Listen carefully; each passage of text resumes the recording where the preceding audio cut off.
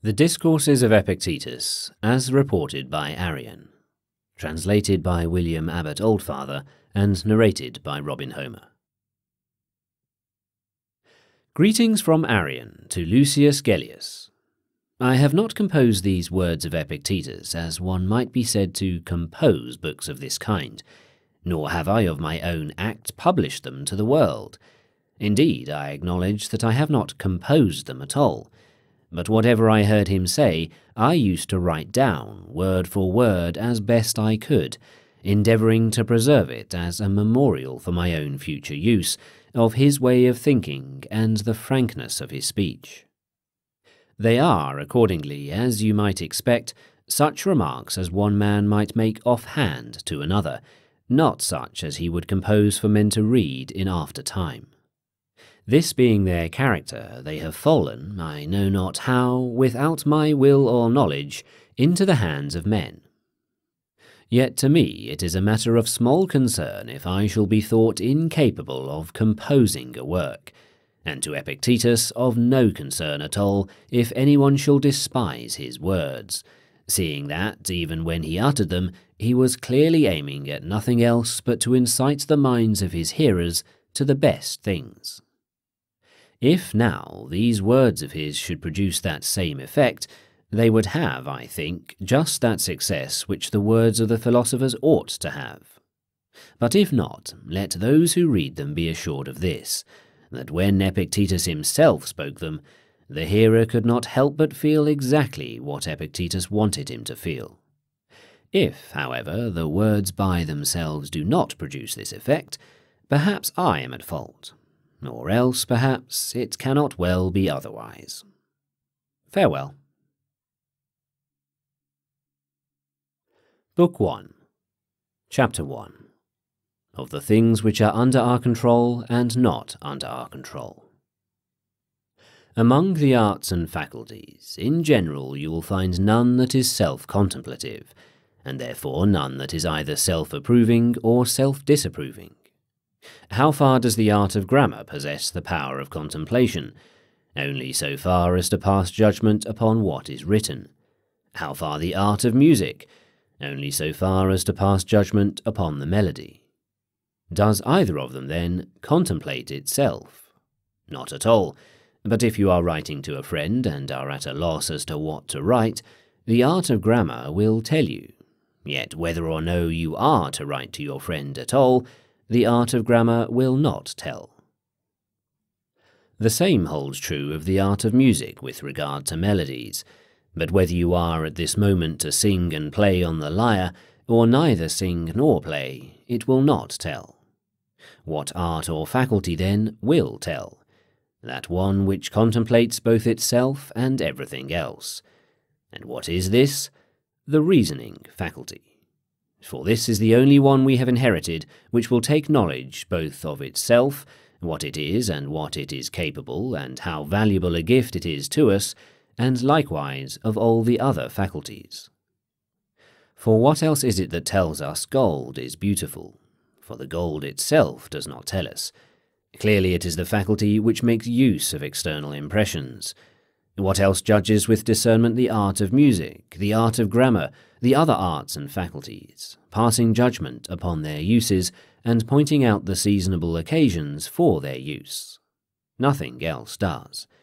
As was fitting, therefore, the gods have put under our control only the most excellent faculty of all, and that which dominates the rest, namely the power to make correct use of external impressions, but all the others they have not put under our control.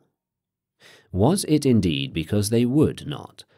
I, for one, think that had they been able, they would have entrusted us with the others also, but they were quite unable to do that. For since we are upon earth and trammelled by an earthy body, and by earthy associates, how was it possible that, in respect of them, we should not be hampered by external things? But what says Zeus? Epictetus, had it been possible, I should have made both this paltry body and this small estate of thine free and unhampered. But as it is, let it not escape thee, this body is not thine own, but only clay, cunningly compounded. Yet since I could not give thee this, we have given thee a certain portion of ourself, this faculty of choice and refusal, of desire and aversion, or, in a word, the faculty which makes use of external impressions. If thou care for this, and placed all that thou hast therein, thou shalt never be thwarted, never hampered, shalt not groan, shalt not blame, shalt not flatter any man. What, then? Are these things small in thy sight? Far be it from me. Art thou then content with them? I pray the gods I may be. But now, although it is in our power to care for one thing only, and devote ourselves to but one, we choose rather to care for many things, and to be tied fast to many, even to our body and our estate, and brother and friend, and child and slave. Wherefore, being tied fast to many things, we are burdened and dragged down by them. That is why, if the weather keeps us from sailing, we sit down and fidget, and keep constantly peering about. What wind is blowing? We ask. Boreas. What have we to do with it? When will Zephyrus blow? When it pleases, good sir, or rather when Aeolus pleases, for God has not made you steward of the winds, but Aeolus. What then? We must make the best of what is under our control, and take the rest as its nature is. How then is its nature? As God wills. Must I then be the only one to be beheaded now? Why did you want everybody to be beheaded for your consolation? Are you not willing to stretch out your neck, as did a certain Lateranus at Rome, when Nero ordered him to be beheaded? For he stretched out his neck and received the blow, but as it was a feeble one, he shrank back for an instant, and then stretched out his neck again. Yes, and before that, when Epaphroditus, a freedman of Nero, approached a certain man and asked about the ground of his offence, he answered, "If I wish anything, I will speak to your master." What aid, then, must we have ready at hand in such circumstances?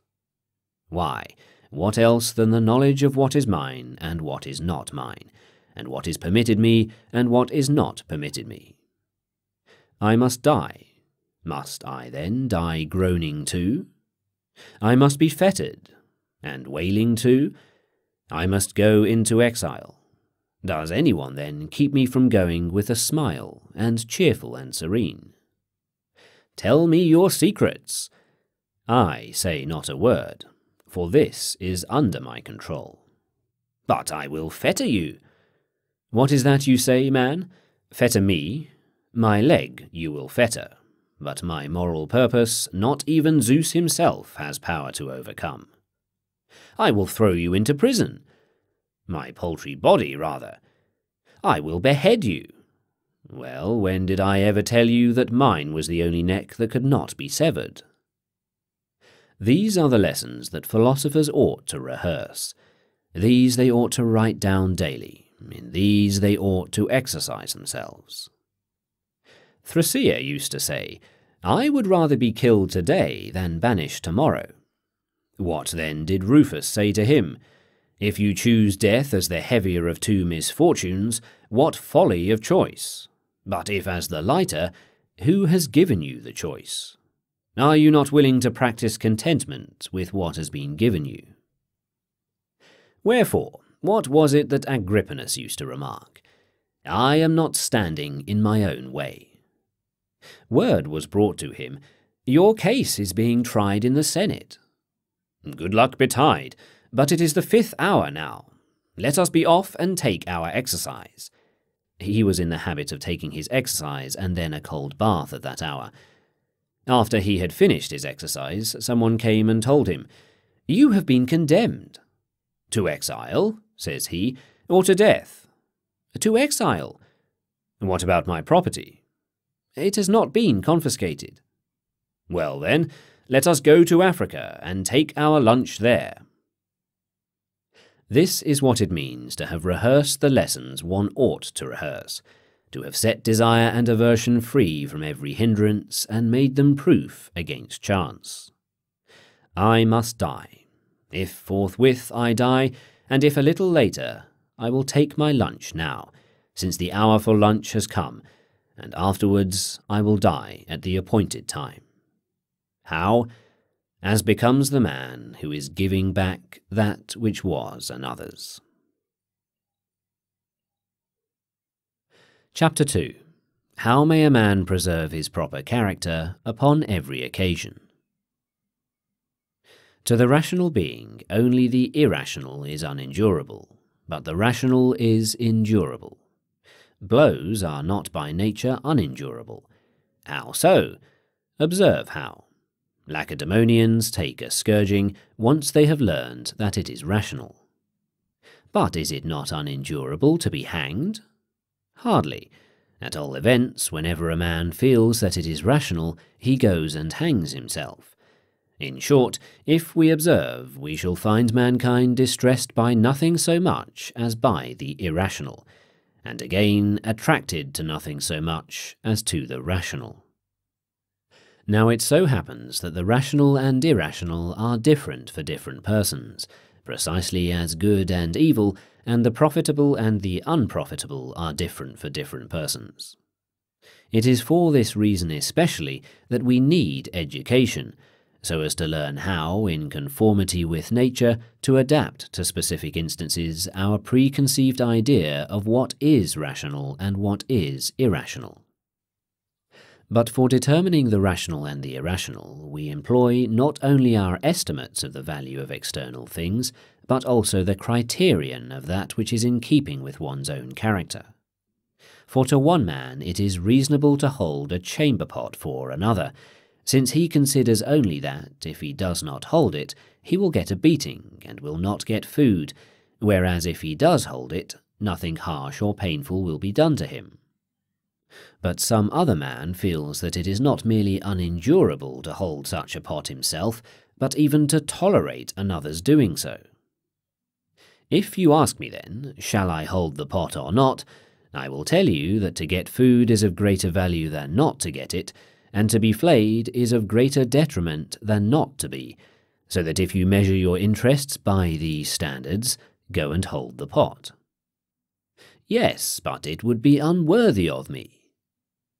That is an additional consideration, which you and not I must introduce into the question, for you are the one that knows yourself, how much you are worth in your own eyes, and at what price you sell yourself, for different men sell themselves at different prices.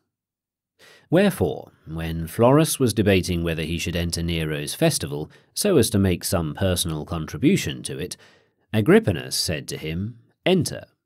And when Florus asked, "Why do you not enter yourself?" he replied, "I? Why, I do not even raise the question." For when a man once stoops to the consideration of such questions, I mean to estimating the value of externals and calculates them one by one, he comes very close to those who have forgotten their own proper character. Come, what is this you ask me? Is death or life preferable? I answer life. Pain or pleasure? I answer pleasure. But unless I take part in the tragedy, I shall be beheaded. Go, then, and take part, but I will not take a part. Why not? Because you regard yourself as but a single thread of all that goes to make up the garment. What follows, then? This, that you ought to take thought how you may resemble all other men, precisely as even the single thread wants to have no point of superiority in comparison with the other threads. But I want to be the purple, that small and brilliant portion which causes the rest to appear comely and beautiful. Why, then, do you say to me, "Be like the majority of people"? And if I do that, how shall I any longer be the purple? This is what Helvidius Priscus also saw, and, having seen, did. When Vespasian sent him word not to attend a meeting of the Senate, he answered, "It is in your power not to allow me to be a member of the Senate, but so long as I am one, I must attend its meetings." Very well, then, but when you attend, hold your peace. Do not ask for my opinion, and I will hold my peace. But I must ask for your opinion, and I must answer what seems to me right. But if you speak, I shall have you put to death. Well, when did I ever tell you that I was immortal? You will do your part, and I mine. It is yours to put me to death, mine to die without a tremor, yours to banish, mine to leave without sorrow. What good, then, did Priscus do, who was but a single individual? And what good does the purple do the mantle? What else than that it stands out conspicuous in it as purple, and is displayed as a goodly example to the rest? But had Caesar told another man in such circumstances not to attend the meetings of the Senate, he would have said, "I thank you for excusing me."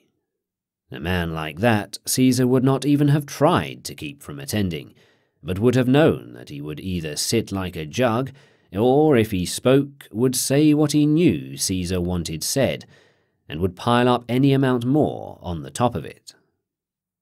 In like manner also a certain athlete acted, who was in danger of dying unless his private parts were amputated. His brother, and he was a philosopher, came to him and said, "Well, brother, what are you going to do? Are you going to cut off this member and step forth once more into the gymnasium?" He would not submit, but hardened his heart and died. And as someone asked, how did he do this, as an athlete or as a philosopher? "As a man," replied Epictetus, and as a man who had been proclaimed at the Olympic Games and had striven in them, who had been at home in such places, and had not merely been rubbed down with oil in Bato's wrestling school. But another would have had even his neck cut off if he could have lived without his neck. This is what we mean by regard for one's proper character, and such is its strength with those who in their deliberations habitually make it a personal contribution. "Come then, Epictetus, shave off your beard." If I am a philosopher, I answer, I will not shave it off. "But I will take off your neck." If that will do you any good, take it off. Someone inquired, how then shall each of us become aware of what is appropriate to his own proper character? "How comes it," replied he, "that when the lion charges, the bull alone is aware of his own prowess, and rushes forward to defend the whole herd? Or is it clear that with the possession of the prowess comes immediately the consciousness of it also? And so, among us too, whoever has such prowess will not be unaware of it. Yet a bull does not become a bull all at once, any more than a man becomes noble, but a man must undergo a winter training. He must prepare himself, must not plunge recklessly into what is inappropriate for him. Only consider at what price you sell your freedom of will. If you must sell it, man, at least do not sell it cheap. But the great and preeminent deed perhaps befits others, Socrates and men of his stamp. Why then, pray, if we are endowed by nature for such greatness, do not all men, or many, become like him? What? Do all horses become swift, all dogs keen to follow the scent? What then? Because I have no natural gifts, shall I on that account give up my discipline? Far be it from me. Epictetus will not be better than Socrates, but if only I am not worse, that suffices me. For I shall not be a Milo either, and yet I do not neglect my body, nor a Croesus, and yet I do not neglect my property, nor, in a word, is there any other field in which we give up the appropriate discipline merely from despair of attaining the highest. Chapter 3. From the thesis that God is the Father of mankind, how may one proceed to the consequences? If a man could only subscribe heart and soul as he ought to this doctrine, that we are all primarily begotten of God, and that God is the Father of men as well as of gods, I think that he will entertain no ignoble or mean thought about himself. Yet, if Caesar adopts you, no one will be able to endure your conceit. But if you know that you are a son of Zeus, will you not be elated? As it is, however, we are not, but inasmuch as these two elements were commingled in our begetting, on the one hand the body, which we have in common with the brutes, and on the other reason and intelligence, which we have in common with the gods, some of us incline toward the former relationship, which is unblessed by fortune and is mortal, and only a few toward that which is divine and blessed.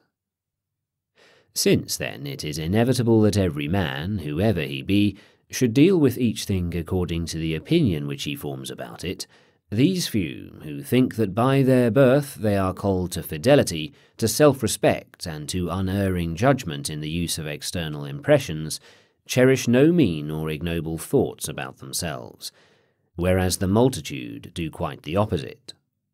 For what am I? A miserable paltry man, say they, and, lo, my wretched paltry flesh. Wretched indeed, but you also have something better than your paltry flesh. Why then abandon that and cleave to this? It is because of this kinship with the flesh that those of us who incline toward it become like wolves, faithless and treacherous and hurtful, and others like lions, wild and savage and untamed. But most of us become foxes, that is to say, rascals of the animal kingdom. For what else is a slanderous and malicious man but a fox, or something even more rascally and degraded? Take heed, therefore, and beware that you become not one of these rascally creatures. Chapter 4. Of Progress. He who is making progress, having learned of the philosophers that desire is for things good, and aversion is toward things evil, and having also learned that serenity and calm are not attained by a man, save as he succeeds in securing the objects of desire, and as he avoids encountering the objects of aversion, such a one has utterly excluded desire from himself, or else has deferred it to another time, and feels aversion only toward the things which involve freedom of choice.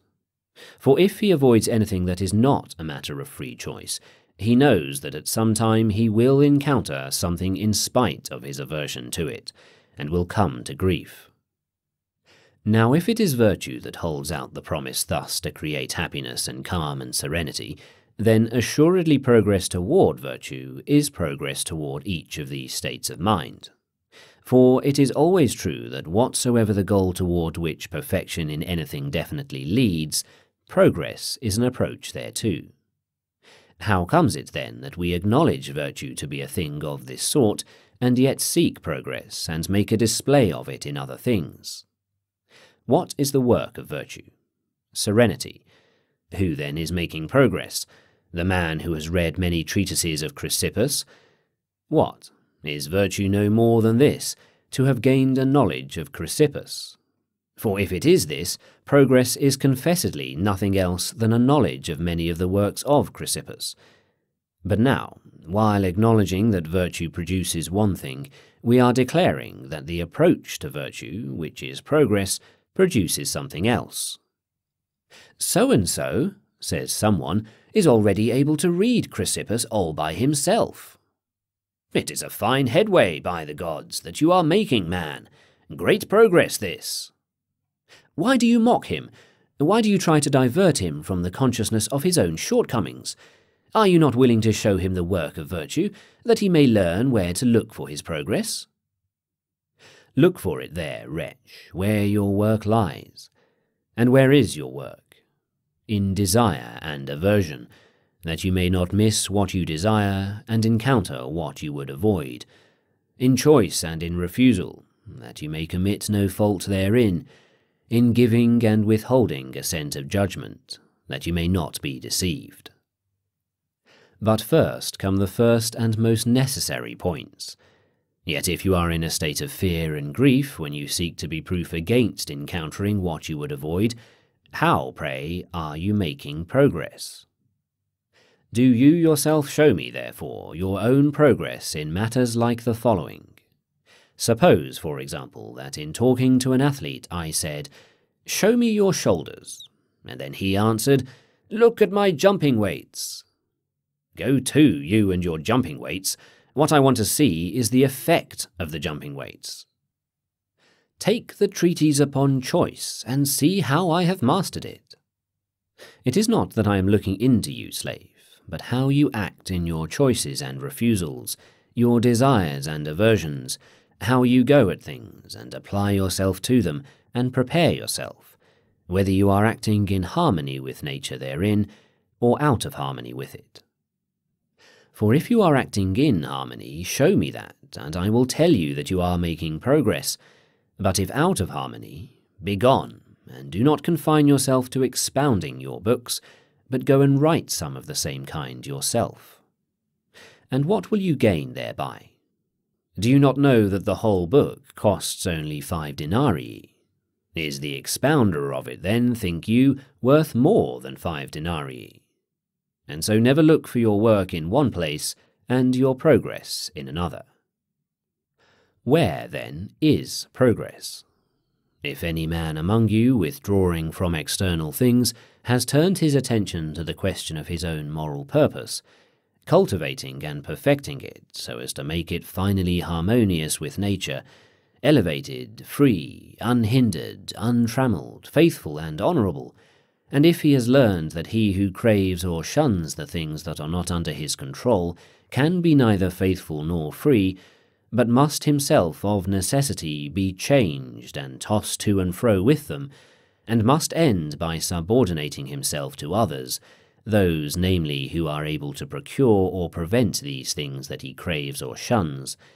And if, finally, when he rises in the morning, he proceeds to keep and observe all this that he has learned, if he bathes as a faithful man, eats as a self-respecting man, similarly, whatever the subject matter may be with which he has to deal, putting into practice his guiding principles as the runner does when he applies the principles of running, and the voice trainer when he applies the principles of voice training, this is the man who in all truth is making progress, and the man who has not travelled at random is this one.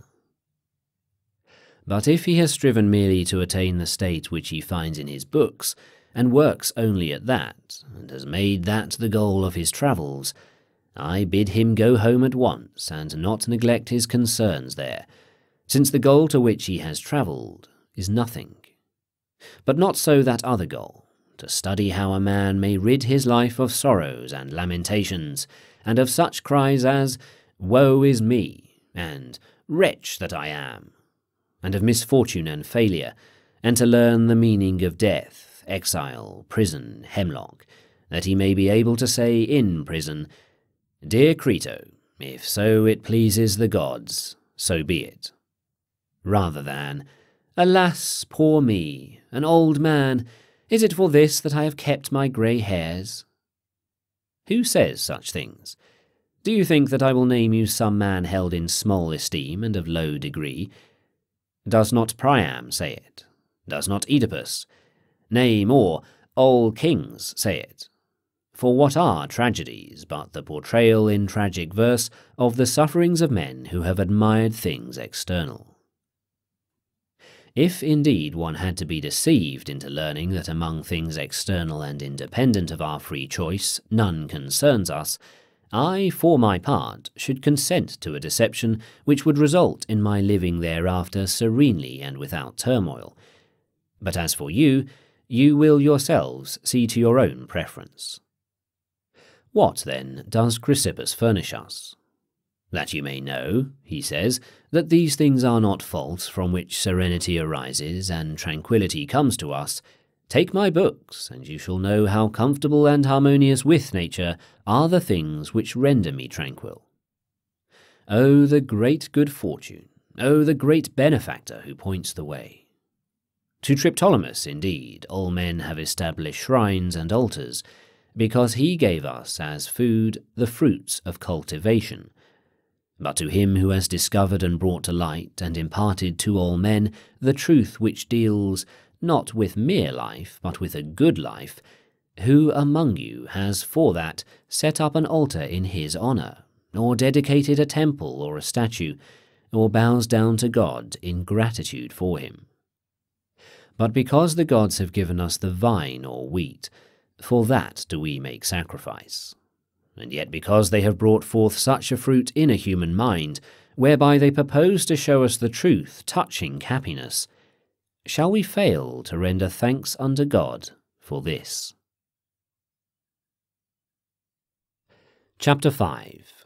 Against the Academics. If a man, says Epictetus, resists truths that are all too evident, in opposing him it is not easy to find an argument by which one may cause him to change his opinion. The reason for this is neither the man's ability nor the teacher's weakness. Nay, when a man who has been trapped in an argument hardens to stone, how shall one any longer deal with him by argument? Now there are two kinds of petrifaction. One is the petrifaction of the intellect, the other of the sense of shame, when a man stands in array, prepared neither to assent to manifest truths, nor to leave the fighting line.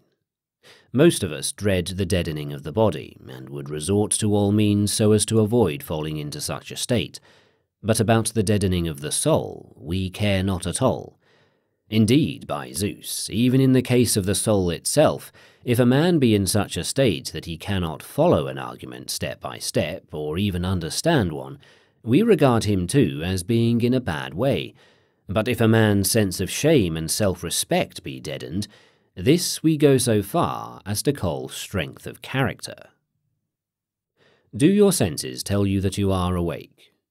No, he answers, any more than they do when in dreams I have the impression that I am awake. Is there, then, no difference between these two impressions? None. Can I argue with this man any longer? And what cautery or lancet shall I apply to him to make him realize that he is deadened? He does realize it, but pretends that he does not. He is even worse than a corpse. One man does not notice the contradiction. He is in a bad way. Another man notices it indeed, but is not moved and does not improve. He is in a still worse state.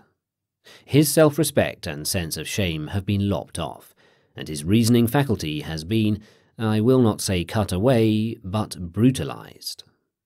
Am I to call this strength of character? Far from it, unless I am so to describe the strength that lewd fellows have, which enables them to say and do in public anything that comes into their heads. Chapter 6. Of Providence. From everything that happens in the universe, it is easy for a man to find occasion to praise Providence, if he has within himself these two qualities: the faculty of taking a comprehensive view of what has happened in each individual instance, and the sense of gratitude. Otherwise, one man will not see the usefulness of what has happened, and another, even if he does see it, will not be grateful therefor. If God had made colours, but had not made the faculty of seeing them, of what good had it been? None at all. But conversely, if he had made the faculty, but in making objects had made them incapable of falling under the faculty of vision, in that case also, of what good had it been? None at all. What then? If he had even made both of these, but had not made light, even thus it would have been of no use. Who is it then that has fitted this to that, and that to this? And who is it that has fitted the sword to the scabbard, and the scabbard to the sword? No one. Assuredly, from the very structure of all made objects, we are accustomed to prove that the work is certainly the product of some artificer, and has not been constructed at random. Does, then, every such work reveal its artificer, but do visible objects and vision and light not reveal him? And the male and the female, and the passion of each for intercourse with the other, and the faculty which makes use of the organs which have been constructed for this purpose, do these things not reveal their artificer either? Well, admit it for these things, but the marvellous constitution of the intellect, whereby, when we meet with sensible objects, we do not merely have their forms impressed upon us, but also make a selection from among them, and subtract and add, and make these various combinations by using them. Yes, and by Zeus, pass from some things to certain others which are in a manner related to them. Is not even all this sufficient to stir our friends and induce them not to leave the artificer out of account? Else let them explain to us what it is that produces each of these results, or how it is possible that objects so wonderful and so workmanlike should come into being at random and spontaneously. What, then? Is it in the case of man alone that these things occur? You will indeed find many things in man only, things of which the rational animal had a peculiar need, but you will also find many possessed by us in common with the irrational animals. Do they also, then, understand what happens? No, for use is one thing and understanding another. God had need of the animals in that they make use of external impressions, and of us in that we understand the use of external impressions. And so for them it is sufficient to eat and drink and rest and procreate, and whatever else of the things within their own province the animals severally do, while for us, to whom he has made the additional gift of the faculty of understanding, these things are no longer sufficient. But unless we act appropriately and methodically and in conformity each with his own nature and constitution, we shall no longer achieve our own ends. For of beings whose constitutions are different, the works and the ends are likewise different. So for the being whose constitution is adapted to use only, mere use is sufficient. But where a being has also the faculty of understanding the use, unless the principle of propriety be added, he will never attain his end. What, then? Each of the animals God constitutes, one to be eaten, another to serve in farming, another to produce cheese, and yet another for some other similar use. To perform these functions, what need have they to understand external impressions, and to be able to differentiate between them? But God has brought man into the world to be a spectator of himself and of his works, and not merely a spectator, but also an interpreter. Wherefore, it is shameful for man to begin and end just where the irrational animals do. He should rather begin where they do, but end where nature has ended in dealing with us.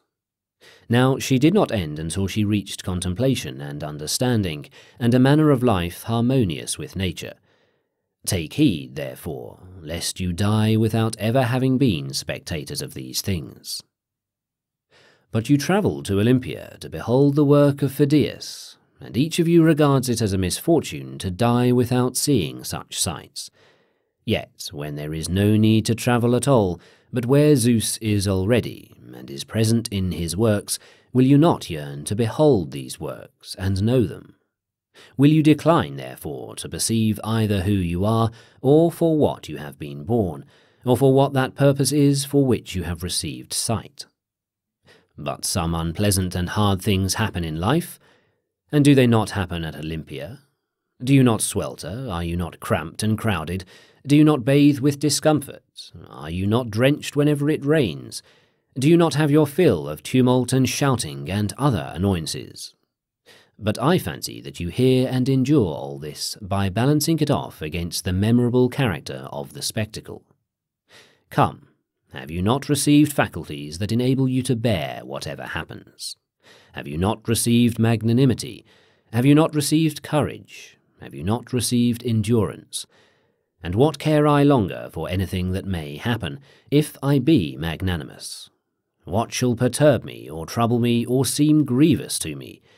Shall I fail to use my faculty to that end for which I have received it, but grieve and lament over events that occur? Yes, but my nose is running. What have you hands for then, slave? Is it not that you may wipe your nose? Is it reasonable then that there should be running noses in the world? and how much better it would be for you to wipe your nose than to find fault. Or what do you think Heracles would have amounted to, if there had not been a lion like the one which he encountered, and a hydra, and a stag, and a boar, and wicked and brutal men, whom he made it his business to drive out and clear away? And what would he have been doing had nothing of the sort existed? Is it not clear that he would have rolled himself up in a blanket and slept? In the first place, then, he would never have become Heracles by slumbering away his whole life in such luxury and ease. But even if he had, of what good would he have been?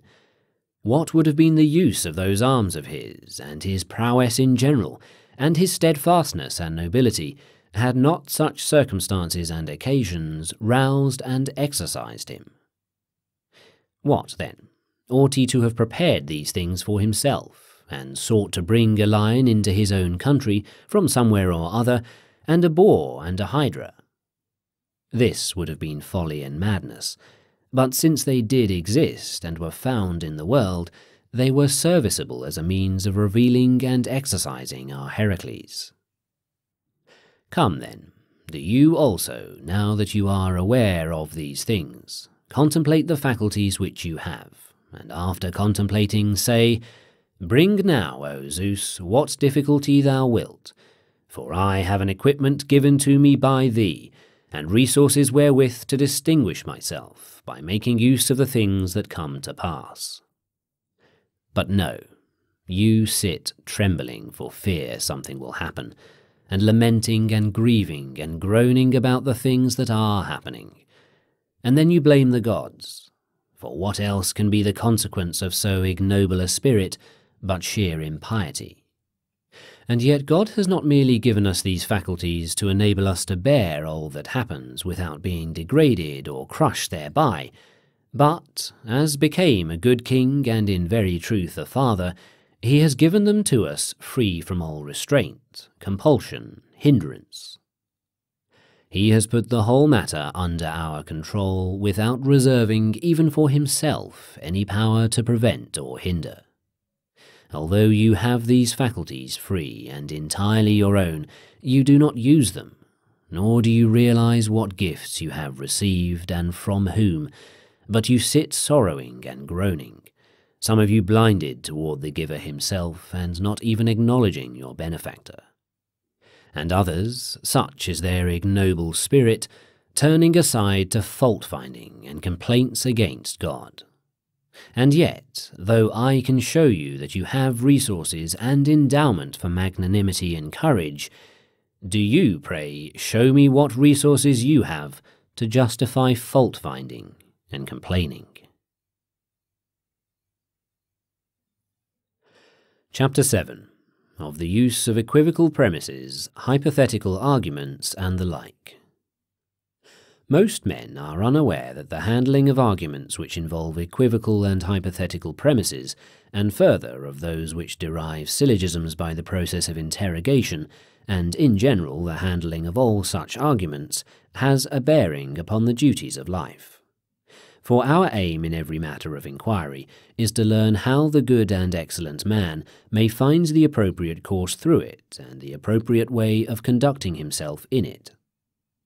Let them say, then, either that the good man will not enter the contest of question and answer, or that, once he has entered, he will be at no pains to avoid conducting himself carelessly and at haphazard in question and answer, or else, if they accept neither of these alternatives, they must admit that some investigation should be made of those topics with which question and answer are principally concerned.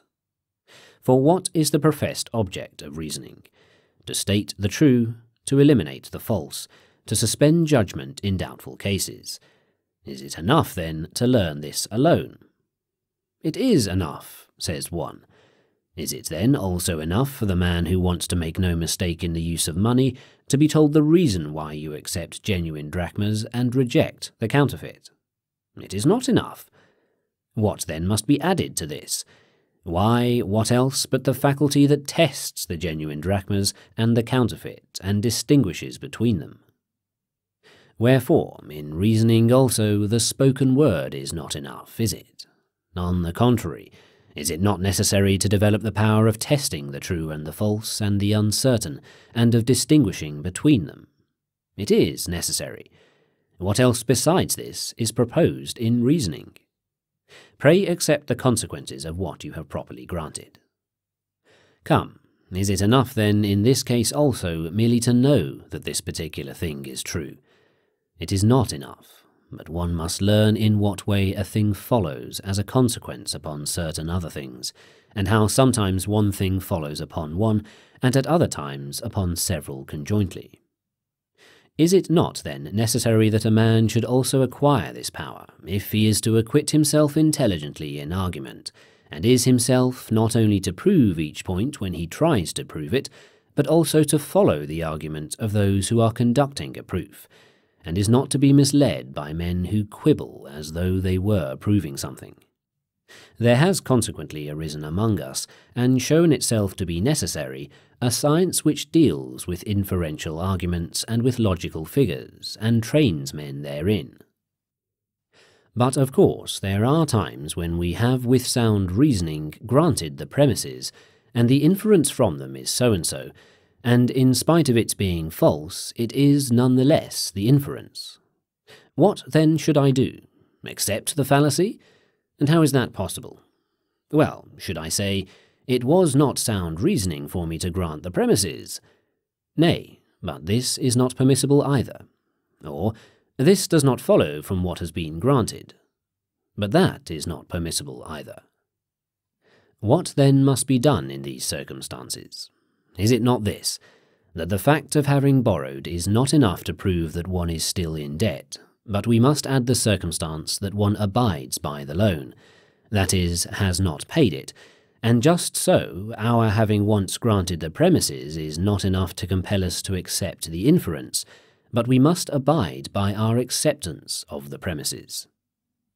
And what is more, if the premises remain until the end what they were when they were granted, there is every necessity for us to abide by our acceptance of them, and to allow the conclusion that has been drawn from them.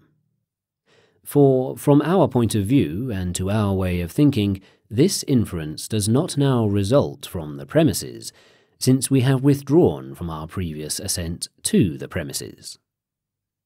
It is necessary, therefore, to inquire into premises of this kind, and into such change and equivocal modification of them, whereby at the very moment the question is put, or the answer made, or the deduction drawn, or at some other similar stage in the argument, the premises take on modified meanings, and give occasion to the unthinking to be disconcerted, if they do not see what follows in consequence. Why is it necessary? In order that in this matter we may not behave unsuitably, nor at haphazard, nor confusedly. And the same holds true of hypotheses and hypothetical arguments, for it is necessary at times to postulate some hypothesis as a sort of stepping stone for the subsequent argument. Are we therefore to grant any and every hypothesis that is proposed, or not every one? And if not every one, what one? And when a man has granted a hypothesis, must he abide for ever by it and maintain it? Or are there times when he should abandon it and accept only the consequences which follow from it, without accepting those which are opposed to it? Yes, but someone says, if you once admit a hypothesis that involves a possibility, I will compel you to be drawn on to an impossibility. Shall the prudent man refuse to engage with this person, and avoid inquiry and discussion with him? Yet who but the prudent is capable of using argument and skill in question and answer, and, by Zeus, proof against deceit and sophistic fallacies? But shall he argue indeed, and then not take pains to avoid conducting himself recklessly and haphazard in argument? And if he does not, how will he any longer be the sort of man we think he is? But without some such exercise and preparation in formal reasoning, how will he be able to maintain the continuity of the argument? Let them show that he will be able, and all these speculations become mere superfluity. They were absurd and inconsistent with our preconception of the good man. Why are we still indolent and easy-going and sluggish? seeking excuses whereby we may avoid toiling or even late hours, as we try to perfect our own reason. If, then, I err in these matters, I have not murdered my own father, have I? Slave, pray where was there in this case a father for you to murder?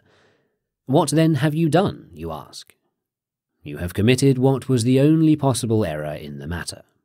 Indeed, this is the very remark I made to Rufus when he censured me for not discovering the one omission in a certain syllogism.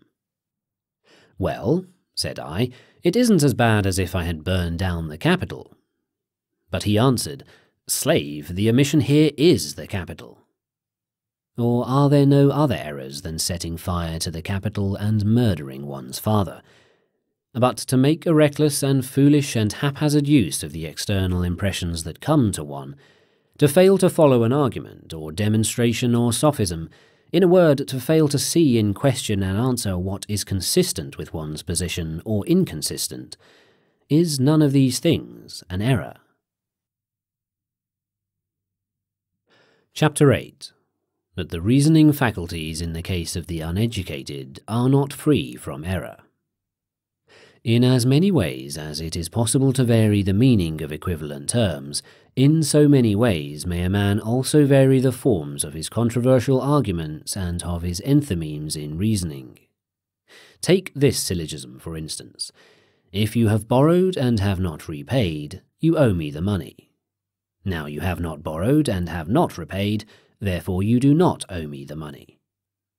And no man is better fitted to employ such variations skilfully than the philosopher, for if, indeed, the enthymeme is an incomplete syllogism, it is clear that he who has been exercised in the perfect syllogism would be no less competent to deal with the imperfect also. Why, then, do we neglect to exercise ourselves and one another in this way? Because even now, without receiving exercise in these matters, or even being, by me at least, diverted from the study of morality, we nevertheless make no progress toward the beautiful and the good. What, therefore, must we expect if we should take on this occupation also? And especially since it would not merely be an additional occupation to draw us away from those which are more necessary, but would also be an exceptional excuse for conceit and vanity. For great is the power of argumentation and persuasive reasoning, and especially if it should enjoy excessive exercise and receive likewise a certain additional ornament from language. The reason is that, in general, every faculty which is acquired by the uneducated and the weak is dangerous for them, as being apt to make them conceited and puffed up over it. For by what device might one any longer persuade a young man who excels in these faculties to make them an appendage to himself, instead of his becoming an appendage to them? Does he not trample all these reasons under foot, and strut about in our presence, all conceited and puffed up, much less submitting if any one by way of reproof reminds him of what he lacks and wherein he has gone astray? What, then? Was not Plato a philosopher? Yes, and was not Hippocrates a physician?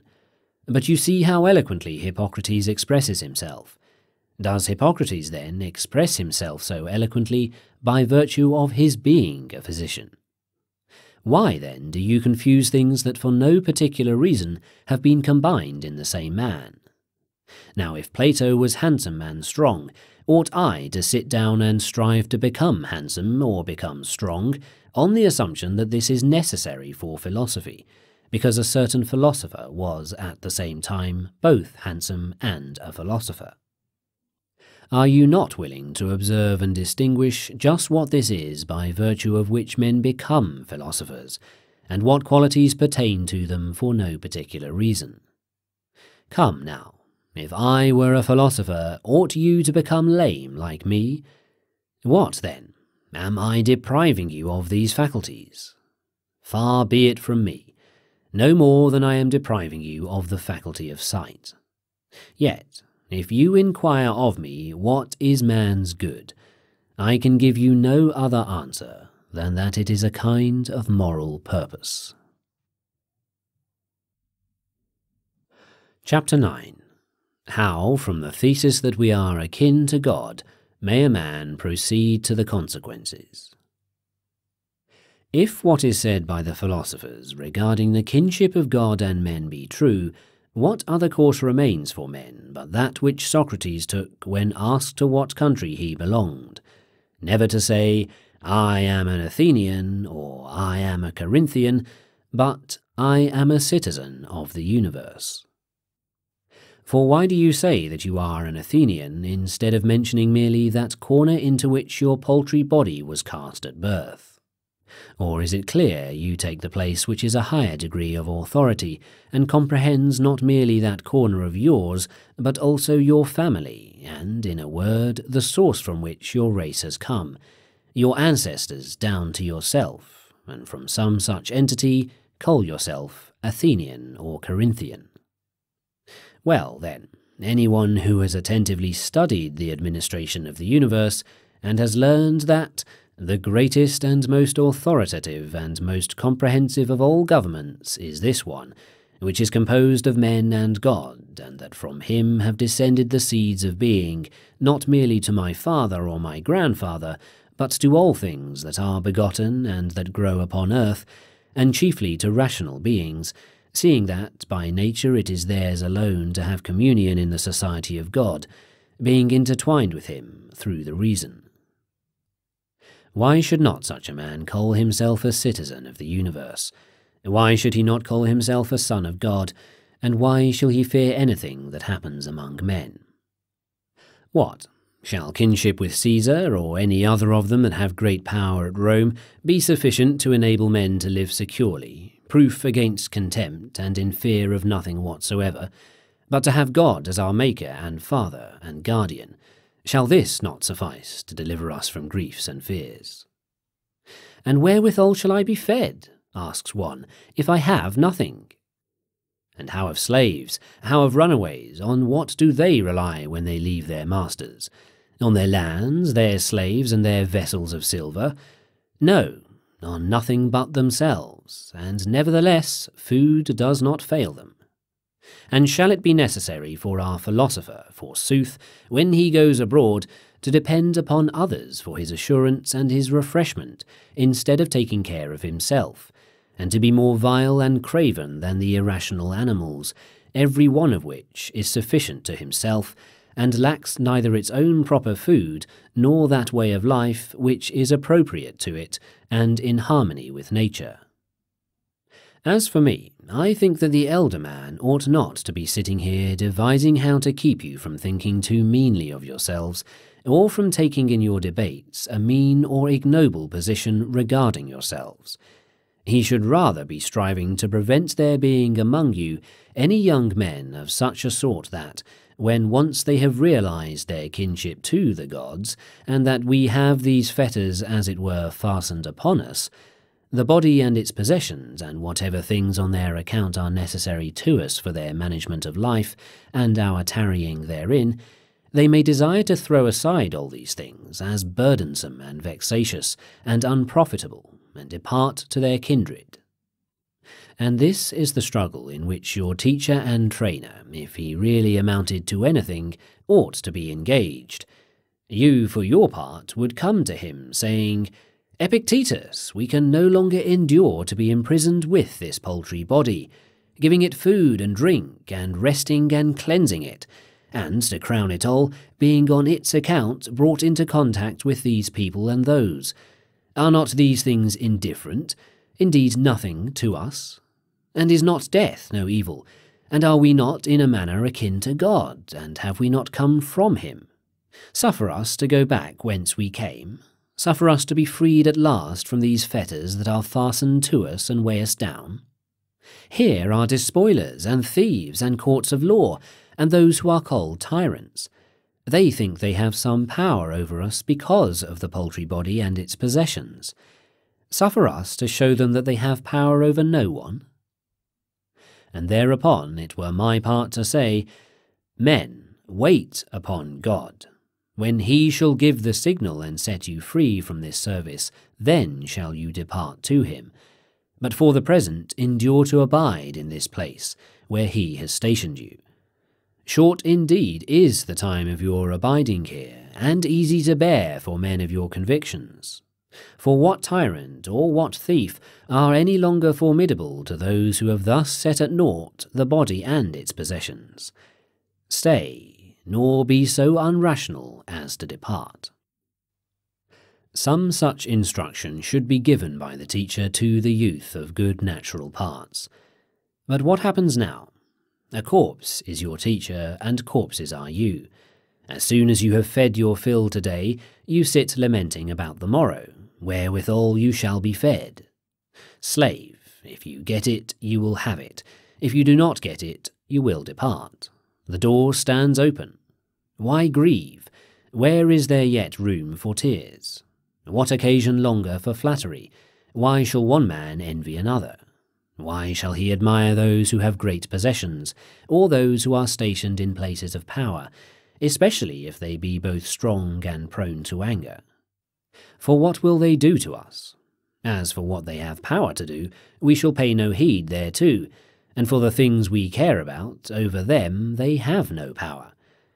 Who, then, will ever again be ruler over the man who is thus disposed? How did Socrates feel with regard to these matters? Why, how else than as that man ought to feel who has been convinced that he is akin to the gods? If you tell me now, says he, we will acquit you on these conditions, namely that you will no longer engage in these discussions which you have conducted hitherto, nor trouble either the young or the old among us, I will answer, you make yourselves ridiculous by thinking that, if your general had stationed me at any post, I ought to hold and maintain it, and choose rather to die 10,000 times than to desert it. But if God has stationed us in some place and in some manner of life, we ought to desert that.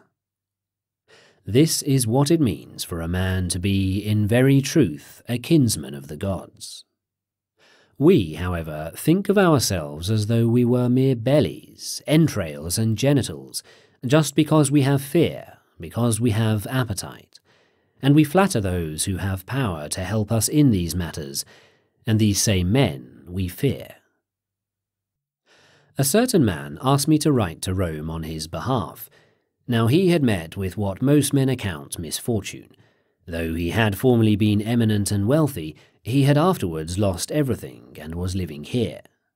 And I wrote in humble terms on his behalf. But when he had read the letter, he handed it back to me and said, I wanted your help, not your pity. My plight is not an evil one. So likewise Rufus was wont to say, to test me, your master is going to do such and such a thing to you.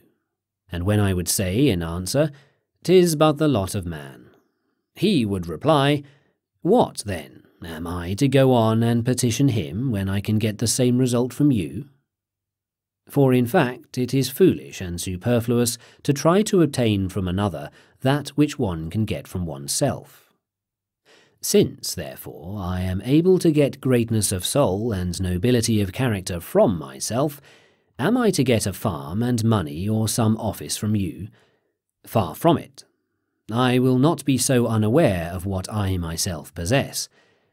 But when a man is cowardly and abject, what else can one possibly do but write letters on his behalf, as we do on behalf of a corpse? Please to grant us the carcass of so-and-so and a pint of poultry blood. For really, such a person is but a carcass and a pint of poultry blood, and nothing more. But if he were anything more, he would perceive that one man is not unfortunate because of another. Chapter 10. To those who have set their hearts on preferment at Rome. If we philosophers had applied ourselves to our own work as zealously as the old men at Rome have applied themselves to the matters on which they have set their hearts, perhaps we too should be accomplishing something. I know a man older than myself who is now in charge of the grain supply at Rome. When he passed this place on his way back from exile, I recall what a tale he told as he inveighed against his former life, and announced for the future that, when he had returned to Rome, he would devote himself solely to spending the remainder of his life in peace and quiet. "For how little is yet left to me," he said. And I told him, "You will not do it, but when once you have caught no more than a whiff of Rome, you will forget all this." And if also admission to court should be granted, I added that he would rejoice, thank God, and push his way in.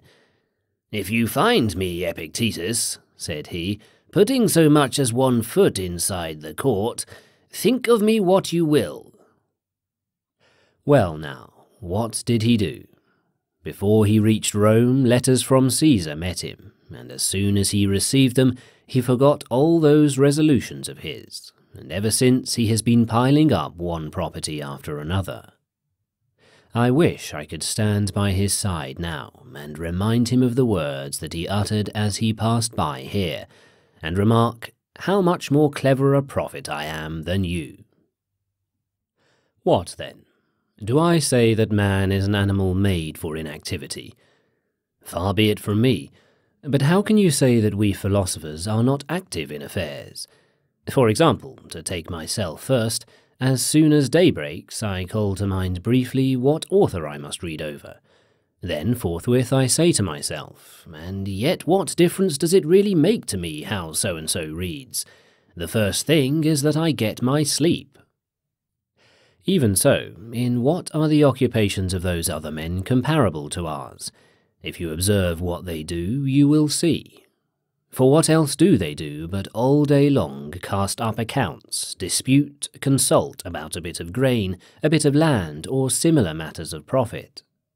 Is it, then, much the same thing to receive a little petition from someone and read, "I beseech you to allow me to export a small quantity of grain," and this one, "I beseech you to learn from Chrysippus what is the administration of the universe, and what place therein the rational animal has, and consider also who you are, and what is the nature of your good and evil"?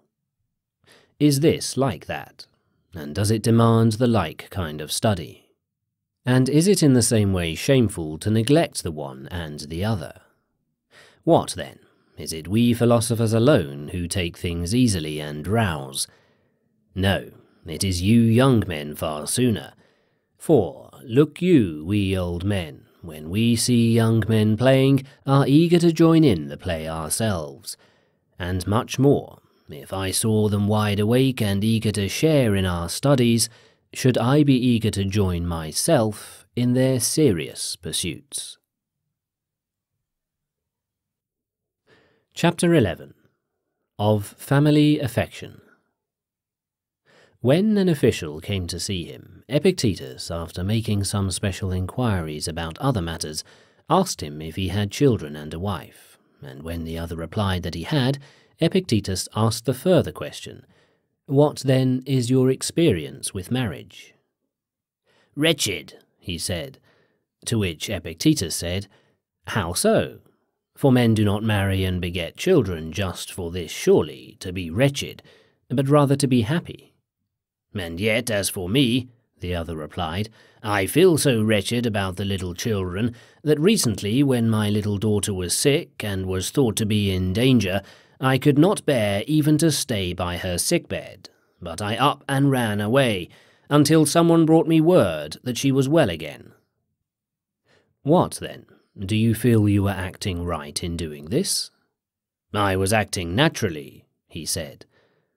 "But really you must first convince me of this, that you were acting naturally," said he, "and then I will convince you that whatever is done in accordance with nature is rightly done."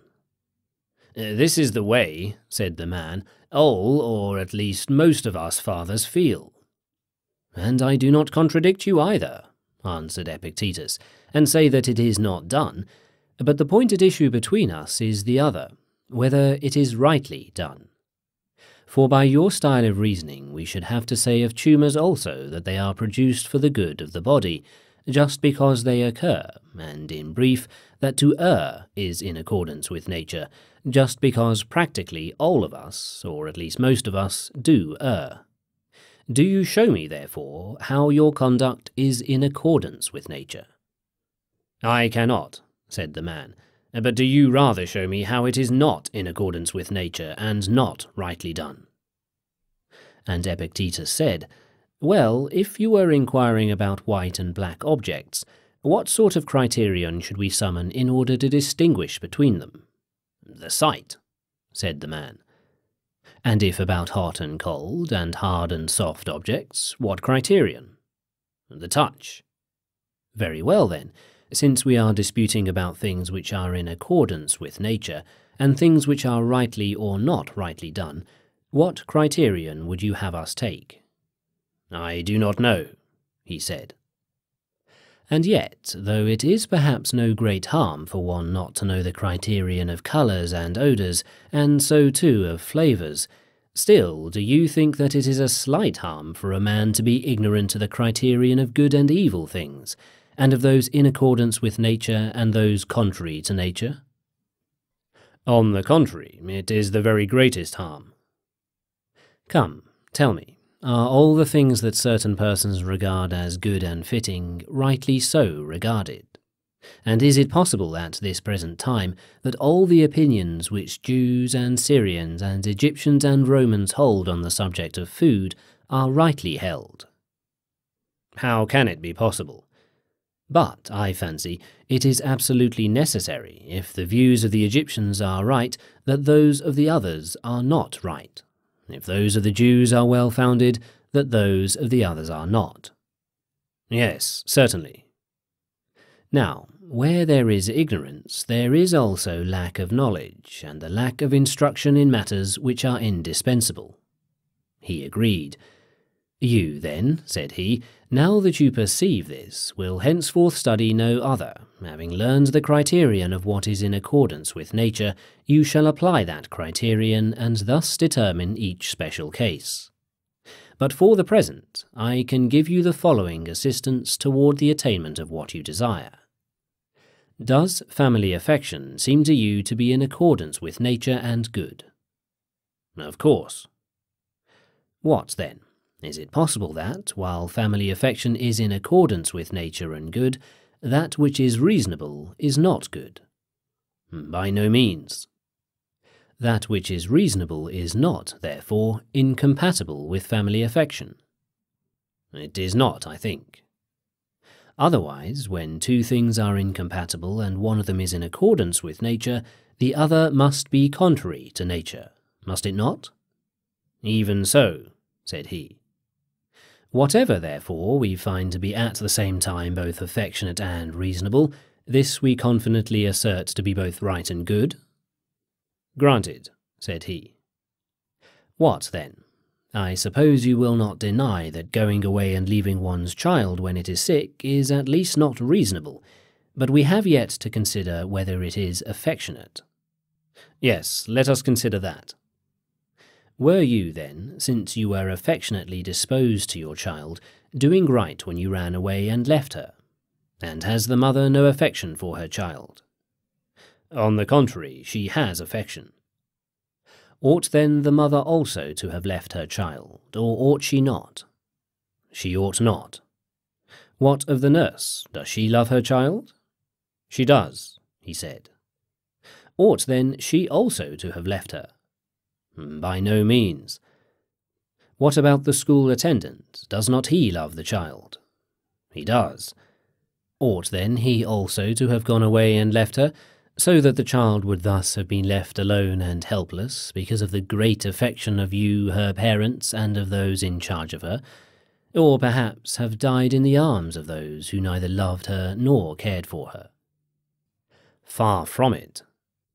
And yet, is it not unfair and unfeeling when a man thinks certain conduct fitting for himself because of his affection, that he should not allow the same to others who have as much affection as he has?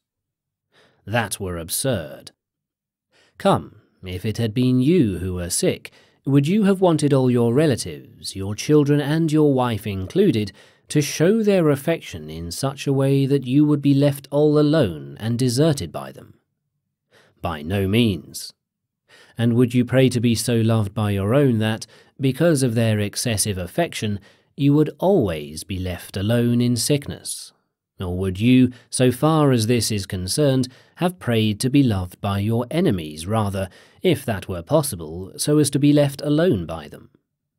And if this is what you would have prayed for, the only conclusion left us is that your conduct was, in the end, not an act of affection at all.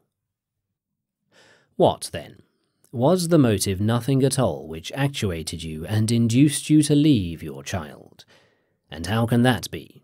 But it was a motive like that which impelled a certain man in Rome to cover his head when the horse which he backed was running, and then, when it won unexpectedly, they had to apply sponges to him to revive him from his faint. What motive then is this? The scientific explanation, perhaps, is not in place now, but it is enough for us to be convinced that, if what the philosophers say is sound, we ought not to look for the motive anywhere outside of ourselves, but that in all cases it is one and the same thing that is the cause of our doing a thing or of our not doing it, of our saying things or of our not saying them, of our being elated or of our being cast down, of our avoiding things or of our pursuing them, the very thing indeed which has even now become a cause of my action and of yours in coming to me and sitting here now listening, mine in saying these things. And what is that? Is it indeed anything else than that we wanted to do this? Nothing else. And supposing that we had wanted to do something else, what else would we be doing than that which we wanted to do? Surely then, in the case of Achilles also, it was this that was the cause of his grief, not the death of Patroclus, but that he wanted to grieve. For other men do not act this way when their comrades die. And in your case the other day, the cause of your running away was just that you wanted to do so. And another time, if you stay with her, it will be because you wanted to stay. And now you are going back to Rome, because you want to do so, and if you change your mind and want something else, you will not go. And, in brief, it is neither death nor exile, nor toil, nor any such thing that is the cause of our doing, or of our not doing, anything but only our opinions and the decisions of our will. Do I convince you of this or not? You convince me, said he. Of such sort, then, as are the causes in each case, such likewise are the effects. Very well, then, whenever we do anything wrongly from this day forth, we shall ascribe to this action no other cause than the decision of our will which led us to do it, and we shall endeavour to destroy and excise that cause more earnestly than we try to destroy and excise from the body its tumours and abscesses. And in the same way we shall declare the same thing to be the cause of our good actions, and we shall no longer blame either slave or neighbour, or wife or children, as being the causes of any evils to us, since we are persuaded that, unless we decide that things are thus and so, we do not perform the corresponding actions, and of our decision, for or against something, we ourselves, and not things outside of ourselves, are the masters. It is so, he said. From this very day, therefore, the thing whose nature or condition we shall investigate and examine will be neither our farm, nor our slaves, nor our horses, nor our dogs, but only the decisions of our will. I hope so, he said. You see, then, that it is necessary for you to become a frequenter of the schools, that animal at which all men laugh, if you really desire to make an examination of the decisions of your own will, and that this is not the work of a single hour or day, you know as well as I do. Chapter 12. Of Contentment. Concerning gods, there are some who say that the divine does not so much as exist, and others that it exists indeed, but is inactive and indifferent, and takes forethought for nothing, and a third set that it exists and takes forethought, though only for great and heavenly things, and in no case for terrestrial things, And a fourth said that it also takes forethought for things terrestrial and the affairs of men, but only in a general way, and not for the individual in particular.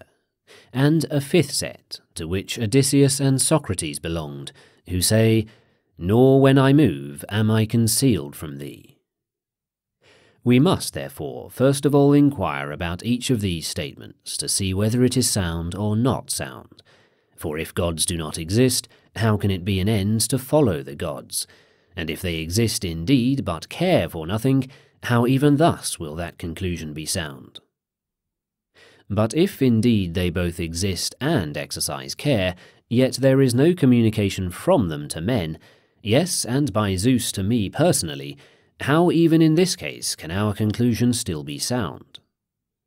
The good and excellent man must, therefore, inquire into all these things before he subordinates his own will to him who administers the universe, precisely as good citizens submit to the law of the state. And he that is being instructed ought to come to his instruction with this aim: how may I follow the gods in everything, and how may I be acceptable to the divine administration, and how may I become free? Since he is free for whom all things happen according to his moral purpose, and whom none can restrain. What, then? Is freedom insanity? Far from it, for madness and freedom are not consistent with one another. But I would have that which seems best to me happen in every case, no matter how it comes to seem so. You are mad, you are beside yourself. Do you not know that freedom is a noble and precious thing? But for me to desire at haphazard that those things should happen which have at haphazard seemed best to me is dangerously near being not merely not noble, but even in the highest degree shameful. For how do we act in writing? Do I desire to write the name Dio as I choose? No, but I am taught to desire to write it as it ought to be written. What do we do in music? The same. And what in general, where there is any art or science? The same. Otherwise, knowledge of anything would be useless, if it were accommodated to every individual's whims. Is it, then, only in this matter of freedom, the greatest and indeed the highest of all, that I am permitted to desire at haphazard? By no means, but instruction consists precisely in learning to desire each thing exactly as it happens. And how do they happen? As he that ordains them has ordained, and he has ordained that there be summer and winter, and abundance and dearth, and virtue and vice, and all such opposites, for the harmony of the whole. And he has given each of us a body, and members of the body, and property and companions. Mindful, therefore, of this ordaining, we should go to receive instruction not in order to change the constitution of things, for this is neither vouchsafed us nor is it better than it should be, but in order that, things about us being as they are and as their nature is, we may, for our own part, keep our wills in harmony with what happens. For, look you, can we escape from men? And how is it possible? But can we, if they associate with us, change them? And who vouchsafes us that power?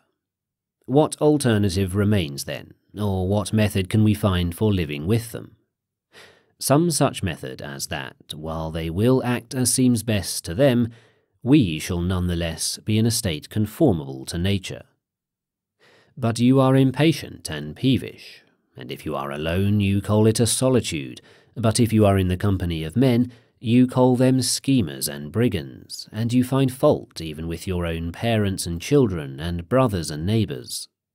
But you ought, when staying alone, to call that peace and freedom, and to look upon yourself as like the gods, and when you are in the company of many, you ought not to call that a mob, nor a tumult, nor a disgusting thing, but a feast and a festival, and so accept all things contentedly.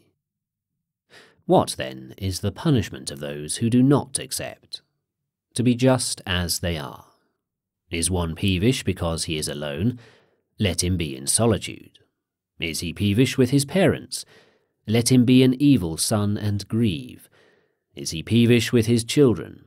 Let him be a bad father. Throw him into prison. What sort of prison? Where he is now, for he is there against his will, and where a man is against his will, that for him is a prison, just as Socrates was not in prison, for he was there willingly. Alas, that I should be lame in my leg! Slave, do you then, because of one paltry leg, blame the universe? Will you not make a free gift of it to the whole? Will you not relinquish it? Will you not gladly yield it to the giver? And will you be angry and peevish at the ordinances of Zeus, which he defined and ordained, together with the fates who spun in his presence the thread of your begetting? Do you not know how small a part you are compared with the whole? That is, as to the body, for as to the reason you are not inferior to the gods, nor less than they. For the greatness of the reason is not determined by length nor by height, but by the decisions of its will. Will you not, therefore, set what is for you the good in that wherein you are equal to the gods? Wretched man that I am, such a father and such a mother as I have! Well, was it permitted you to step forward and make selection, saying, Let such and such man have intercourse with such and such woman at this hour, that I may be born? It was not permitted you, but your parents had to exist first. Then you had to be born as you were born. Of what kind of parents? Of such as they were. What, then? Since they are such, is no remedy given you? Again, supposing that you were ignorant of the purpose for which you possess the faculty of vision, you would be unfortunate and wretched if you closed your eyes when men brought some colour before them. But in that you have greatness of mind and nobility for use for every one of the things that may happen to you, and you know it not, are you not yet more unfortunate and wretched? Things proportionate to the faculty which you possess are brought before you, but you turn that faculty away at the very moment when you ought to keep it wide open and discerning. Do you not rather render thanks to the gods that they have allowed you to be superior to all the things that they did not put under your control, and have rendered you accountable only for that which is under your control? As for parents, the gods have released you from accountability. As for brothers, they have released you. As for body, they have released you. And for property, death, life. Well, for what have they made you accountable? For the only thing that is under your control, the proper use of impressions. Why, then, do you draw upon yourself that for which you are not responsible? This is to make trouble for yourself. Chapter 13. How may each several thing be done acceptably to the gods? Now when someone asked him how it is possible to eat acceptably to the gods, he said, If it is done justly and graciously and fairly and restrainedly and decently, is it not also done acceptably to the gods? And when you have asked for warm water, and the slave does not heed you, or if he does heed you, but brings in tepid water, or if he is not even to be found in the house, then to refrain from anger and not to explode, is not this acceptable to the gods? How, then, can a man bear with such persons? Slave, will you not bear with your own brother, who has Zeus as his progenitor, and is, as it were, a son born of the same seed as yourself, and of the same sowing from above? But if you have been stationed in a like position above others, will you forthwith set yourself up as a tyrant? Do you not remember what you are, and over whom you rule, that they are kinsmen, that they are brothers by nature, that they are the offspring of Zeus? But I have a deed of sale for them, and they have none for me. Do you see whither you bend your gaze, that it is to the earth, that it is to the pit, that it is to these wretched laws of ours, the laws of the dead, and that it is not to the laws of the gods that you look? Chapter 14. That the deity oversees all men. Now when someone asked him how a man could be convinced that each thing which he does is under the eye of God, he answered, Do you not think that all things are united in one? "I do," said the other. "Very well. Do you not think that what is on earth feels the influence of that which is in heaven?" "I do," he replied. "For how else comes it that so regularly, as if from God's command, when he bids the plants flower, they flower, when he bids them put forth shoots, they put them forth, when he bids them bear fruit, they bear it, when to ripen, they ripen, when again he bids them drop their fruit and let fall their leaves and gather themselves together and remain quiet and take their rest, they remain quiet and take their rest? And how else comes it that at the waxing and waning of the moon, and at the approach and recession of the sun, we see among the things that are on earth so great an alteration and change to the opposite? But are the plants and our own bodies so closely bound up with the universe, and do they so intimately share its affections, and is not the same much more true of our own souls? But if our souls are so bound up with God, and joined together with him as being parts and portions of his being, does not God perceive their every motion as being a motion of that which is his own and of one body with himself?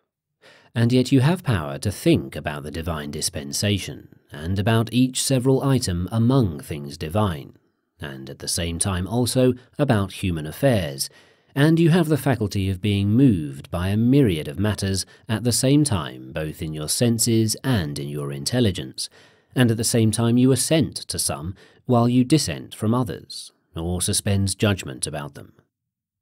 And you guard in your own soul so many impressions derived from so many and various matters, and on being moved by these impressions, your mind falls upon notions corresponding to the impressions first made, and so from a myriad of matters you derive and retain arts, one after the other, and memories. All this you do, and is God not able to oversee all things and be present with all and to have a certain communication from them all? Yet the sun is capable of illuminating so large a portion of the universe, and of leaving unilluminated only the small space which is no larger than can be covered by the shadow that the earth casts. And is he who has created the sun, which is but a small portion of himself in comparison with the whole, and causes it to revolve, is he not able to perceive all things? And yet, says one, I cannot follow all these things at one and the same time. But does anyone go so far as to tell you this, namely that you possess a faculty which is equal to that of Zeus? Yet nonetheless he has stationed by each man's side as guardian his particular genius, and has committed the man to his care, and that too a guardian who never sleeps, and is not to be beguiled. For to what other guardian, better and more careful, could he have committed each one of us? Wherefore, when you close the doors and make darkness within, remember never to say that you are alone, for you are not alone. Nay, God is within, and your own genius is within. And what need have they of light in order to see what you are doing? Yes, and to this God you also ought to swear allegiance, as the soldiers do to Caesar. They are but hirelings, yet they swear that they will put the safety of Caesar above everything. And shall you, indeed, who have been counted worthy of blessings so numerous and so great, be unwilling to swear, or, when you have sworn, to abide by your oath? And what shall you swear? Never to disobey under any circumstances, never to prefer charges, never to find fault with anything that God has given, never to let your will rebel when you have either to do or to suffer something that is inevitable. Can the oath of soldiers in any way be compared with this of ours? Out there men swear never to prefer another in honour above Caesar, but here we swear to prefer ourselves in honour above everything else. Chapter 15. What does philosophy profess? When someone consulted Epictetus as to how he could persuade his brother to cease being angry with him, he replied, "Philosophy does not profess to secure for man any external possession. Otherwise it would be undertaking something that lies outside its proper subject matter. For as wood is the material of the carpenter, bronze that of the statuary, just so each man's life is the subject matter of the art of living. Well, what about my brother's life? That again is the subject matter of his own art of living, but with respect to your art of living, it comes under the category of externals, like a farm, like health, like good repute. Philosophy promises none of these things, but rather, in every circumstance I will keep the governing principle in a state of accord with nature. Whose governing principle? His in whom I am. How then shall I keep my brother from being angry at me? Bring him to me, and I will tell him, but I have nothing to say to you on the subject of his anger. And when the man who was consulting him said, What I seek to know is this, how even if my brother refuses to be reconciled with me, I may yet be in accord with nature. Epictetus replied, Nothing great comes into being all at once. Why, not even the bunch of grapes or a fig. If you say to me now, I want a fig, I shall answer, that requires time. Let the tree blossom first, then put forth its fruit, and finally let the fruit ripen. Now, although the fruit of even a fig tree is not brought to perfection all at once and in a single hour, would you still seek to secure the fruit of a man's mind in so short a while and so easily? Do not expect it, not even if I should tell you so myself. Chapter 16. Of Providence. Marvel not that the animals other than man have furnished them, ready prepared by nature, what pertains to their bodily needs, not merely food and drink, but also a bed to lie on, and that they have no need of shoes or bedding or clothing, while we are in need of all these things. For in the case of animals, born not for their own sake, but for service, to have created them in need of other things was not beneficial. Why, consider what it would be for us to have to take thought not for merely ourselves, but also for our sheep and our asses, how they are to be clothed and shod, how they are to find food and drink. But just as soldiers appear before their general all ready for service, shod, clothed and armed, and it would be shocking if the colonel had to go around and equip his regiment with shoes or uniforms, so also nature has made animals, which are born for service, ready for use, equipped and in need of no further attention. Consequently, one small child with a rod can drive a flock of sheep. But as it is, we first forbear to give thanks for these beasts, because we do not have to bestow upon them the same care as we require for ourselves, and then proceed to complain against God on our own account. Yet, by Zeus and the gods, one single gift of nature would suffice to make a man who is reverent and grateful perceive the providence of God. Do not talk to me now of great matters. Take the mere fact that milk is produced from grass, and cheese from milk, and that wool grows from skin. Who is it that has created or devised these things? No one, somebody says. Oh, the depth of man's stupidity and shamelessness. Come, let us leave the chief works of nature, and consider merely what she does in passing. Can anything be more useless than the hairs on a chin? Well, what then? Has not nature even used these in the most suitable way possible? Has she not by these means distinguished between male and female? Does not the nature of each one of us cry aloud forthwith from afar, I am a man, on this understanding approach me, on this understanding talk with me, ask for nothing further, behold the signs. Again, in the case of women, just as nature has mingled in their voice a certain softer note, so likewise she has taken the hair from their chins. Not so, you say. On the contrary, the human animal ought to have been left without distinguishing features, and each of us ought to proclaim by word of mouth, I am a man. Nay, but how fair and becoming and dignified the sign is! How much more fair than the cock's comb! How much more magnificent than the lion's mane! Wherefore we ought to preserve the signs which God has given. We ought not to throw them away. We ought not, so far as in us lies, to confuse the sexes which have been distinguished in this fashion. Are these the only works of providence in us? Nay, what language is adequate to praise them all, or bring them home to our minds as they deserve?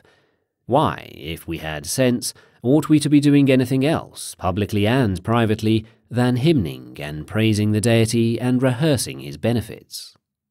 Ought we not, as we dig and plough and eat, to sing the hymn of praise to God? Great is God, that he hath furnished us these instruments wherewith we shall till the earth. Great is God, that he hath given us hands, and power to swallow, and a belly, and power to grow unconsciously, and to breathe while asleep. This is what we ought to sing on every occasion, and above all to sing the greatest and divinest hymn, that God has given us the faculty to comprehend these things, and to follow the path of reason. What, then? Since most of you have become blind, ought there not to be someone to fulfill this office for you, and on behalf of all sing the hymn of praise to God? Why, what else can I, a lame old man, do but sing hymns to God? If indeed I were a nightingale, I should be singing as a nightingale, if a swan, as a swan. But as it is, I am a rational being, therefore I must be singing hymns of praise to God. This is my task. I do it, and will not desert this post, as long as it may be given me to fill it. And I exhort you to join me in this same song. Chapter 17. That the art of reasoning is indispensable. Since it is reason that analyses and perfects all else, and reason itself ought not to remain unanalyzed, wherewithal shall it be analyzed? Why, clearly either by itself or by something else. This latter is assuredly either reason, or it will prove to be something else superior to reason, which is impossible. If it be reason, who again will analyze that reason? For if it analyzes its own self, the reason with which we started can do as much. If we are going to require something else at each step, our process will be endless and unceasing. Yes, says someone, but the cure of the decision of our will is a much more pressing need than the study of logic. And the like. Do you then wish to hear about the other matter? Very well, listen. But if you say to me, I do not know whether your argument is true or false, and if I use some ambiguous term, and you should then say, distinguish, I shall bear with you no longer, but shall tell you, nay, but there is a much more pressing need. This is the reason, I suppose, why the Stoic philosophers put logic first, just as in the measuring of grain we put first the examination of the measure. And if we do not define first what a modius is, and do not define first what a scale is, how shall we be able to proceed with measuring or weighing anything? So, in the field of our present inquiry, if we have neglected the thorough knowledge and intellectual mastery of our standard of judgment for all other things, whereby they come to be known thoroughly, shall we ever be able to attain intellectual mastery and thorough knowledge of the rest of the world? And how could we possibly? Yes, we are told, but the modius is made out of wood and bears no fruit. True, but it is something with which we can measure grain. Logic also bears no fruit. Now, as for this statement, we shall see later, but if one should grant even this, it is enough to say in defense of logic that it has the power to discriminate and examine everything else, and, as one might say, to measure and weigh them. Who says this? Only Chrysippus and Zeno and Cleanthes? Well, does not Antisthenes say it? And who is it that wrote, the beginning of education is the examination of terms? Does not Socrates, too, say the same thing? And of whom does Xenophon write that he began with the examination of terms, asking about each, what does it mean? Is this, then, your great and admirable achievement, the ability to understand and to interpret Chrysippus? And who says that? What then is your admirable achievement? To understand the will of nature. Very well. Do you understand it all by yourself? And if that is the case, what more do you need?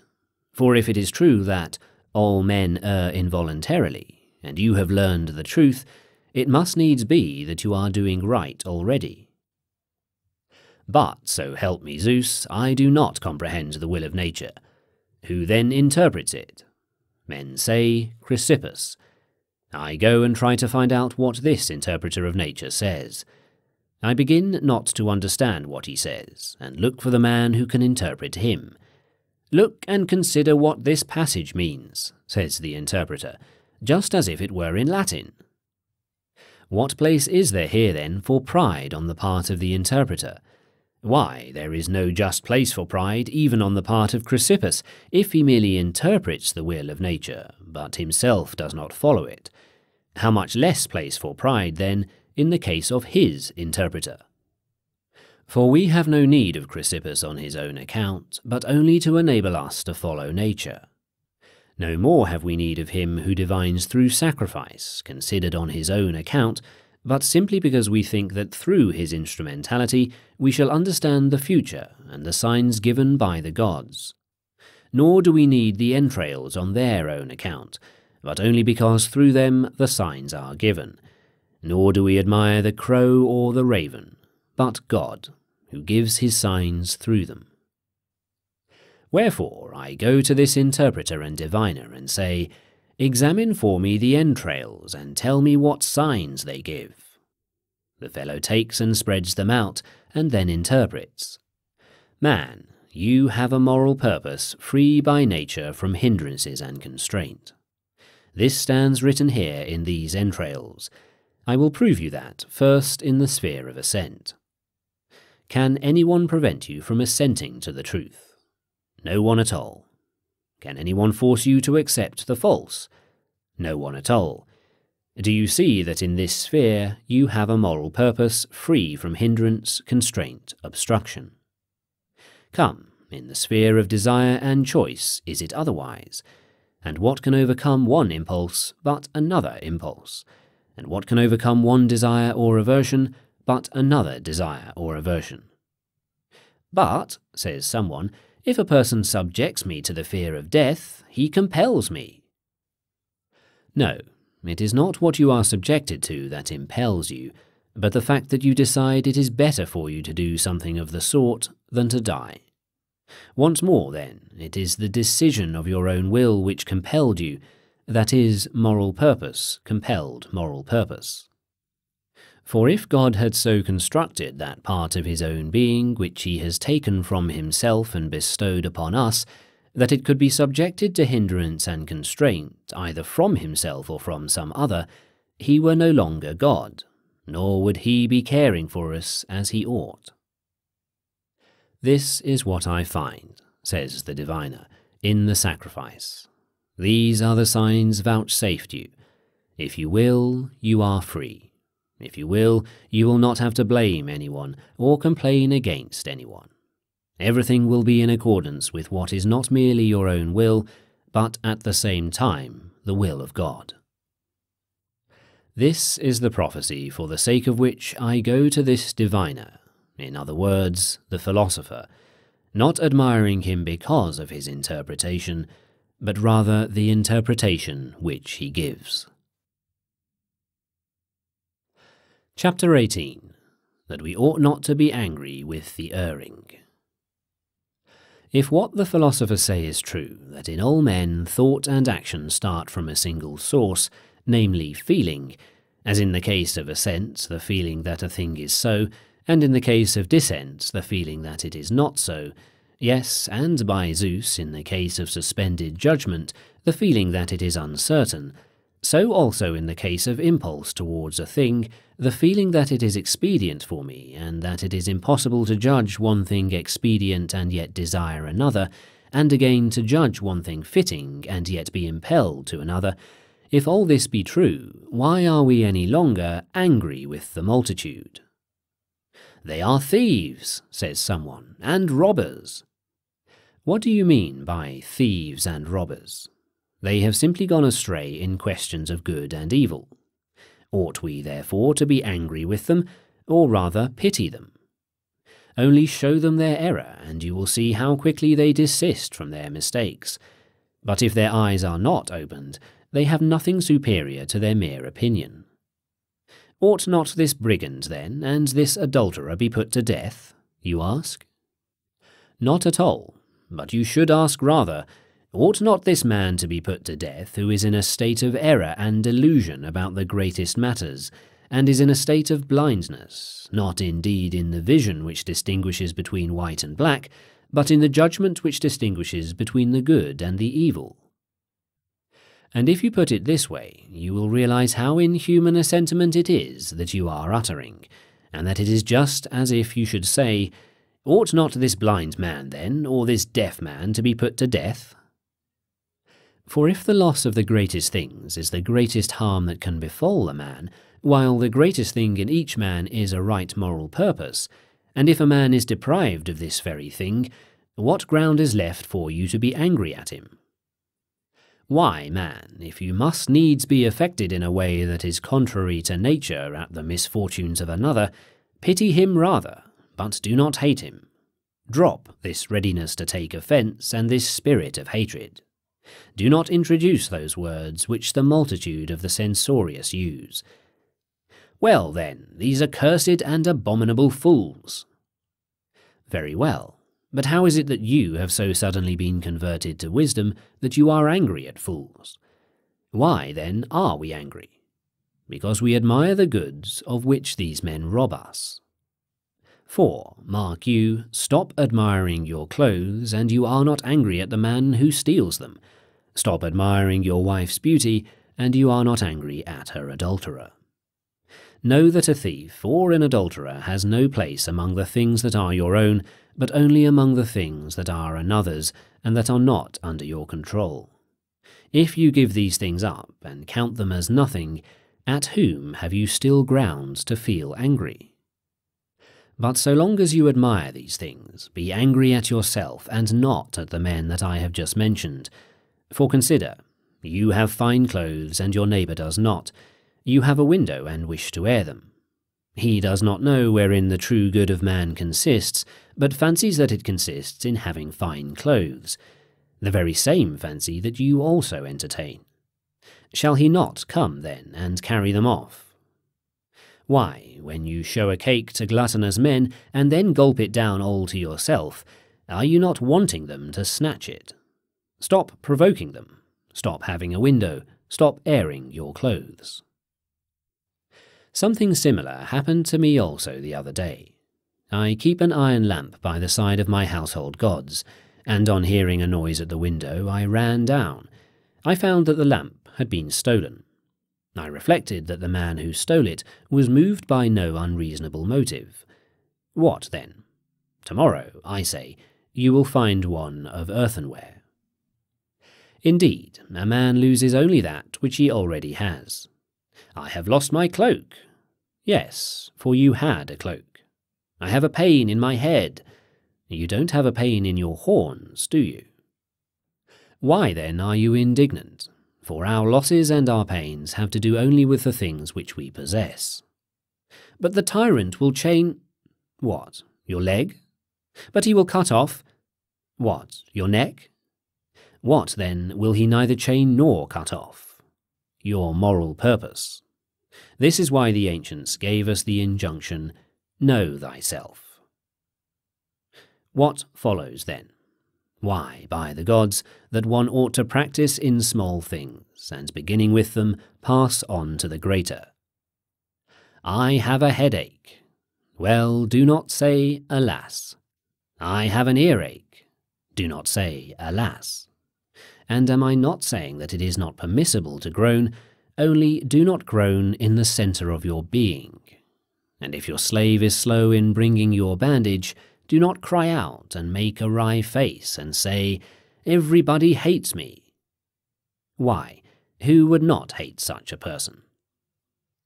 For the future, put your confidence in these doctrines and walk about erect, free, not putting your confidence in the size of your body like an athlete, for you ought not to be invincible in the way an ass is invincible. Who then is the invincible man? He whom nothing that is outside the sphere of his moral purpose can dismay.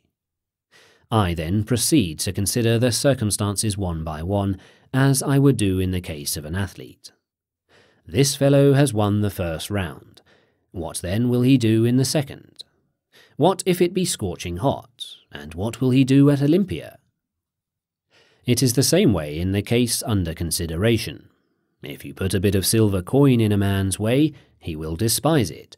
Yes, but if you put a young girl in his way, what then? Or if it be in the dark, what then? Or if you throw a bit of reputation in his way, what then? Or abuse, what then? Or praise, what then? Or death, what then? All these things he can overcome. What then if it be scorching hot? That is, what if he be drunk? What if he be melancholy mad? What if asleep? The man who passes all these tests is what I mean by the invincible athlete. Chapter 19. How ought we to bear ourselves toward tyrants? If a man possesses some superiority, or thinks at least that he does, even though he does not, it is quite unavoidable that this man, if he is uneducated, becomes puffed up on account of it. For example, the tyrant exclaims, "I am the mightiest in the world." Very well, what can you do for me? Can you secure for me desire that is free from any hindrance? How can you? Do you have it yourself? Can you secure for me aversion, proof against encountering what it would avoid? Do you have it yourself? Or infallible choice, and where can you claim a share in that? Come, when you are on board ship, do you feel confidence in yourself or in the skilled navigator? And when you are in a chariot, in whom do you feel confidence other than the skilled driver? And how is it in the other arts? The same way. What does your power amount to then? All men pay attention to me. Yes, and I pay attention to my little plate, and wash it and wipe it out, and for the sake of my oil flask I drive a peg in the wall. What follows then? Are these things superior to me? No, but they render me some service, and therefore I pay attention to them. Again, do I not pay attention to my donkey? Do I not wash his feet? Do I not curry him? Do you not know that every man pays attention to himself, and to you just as he does to his donkey? For who pays attention to you as to a man? Point him out to me. Who wishes to become like you? Who becomes a zealous follower of yours, as men did of Socrates? But I can cut off your head. Well said. I had forgotten that I ought to pay attention to you as to fever or cholera, and set up an altar to you, just as in Rome there is an altar to the god Fever. What is it, then, that disturbs and bewilders the multitude?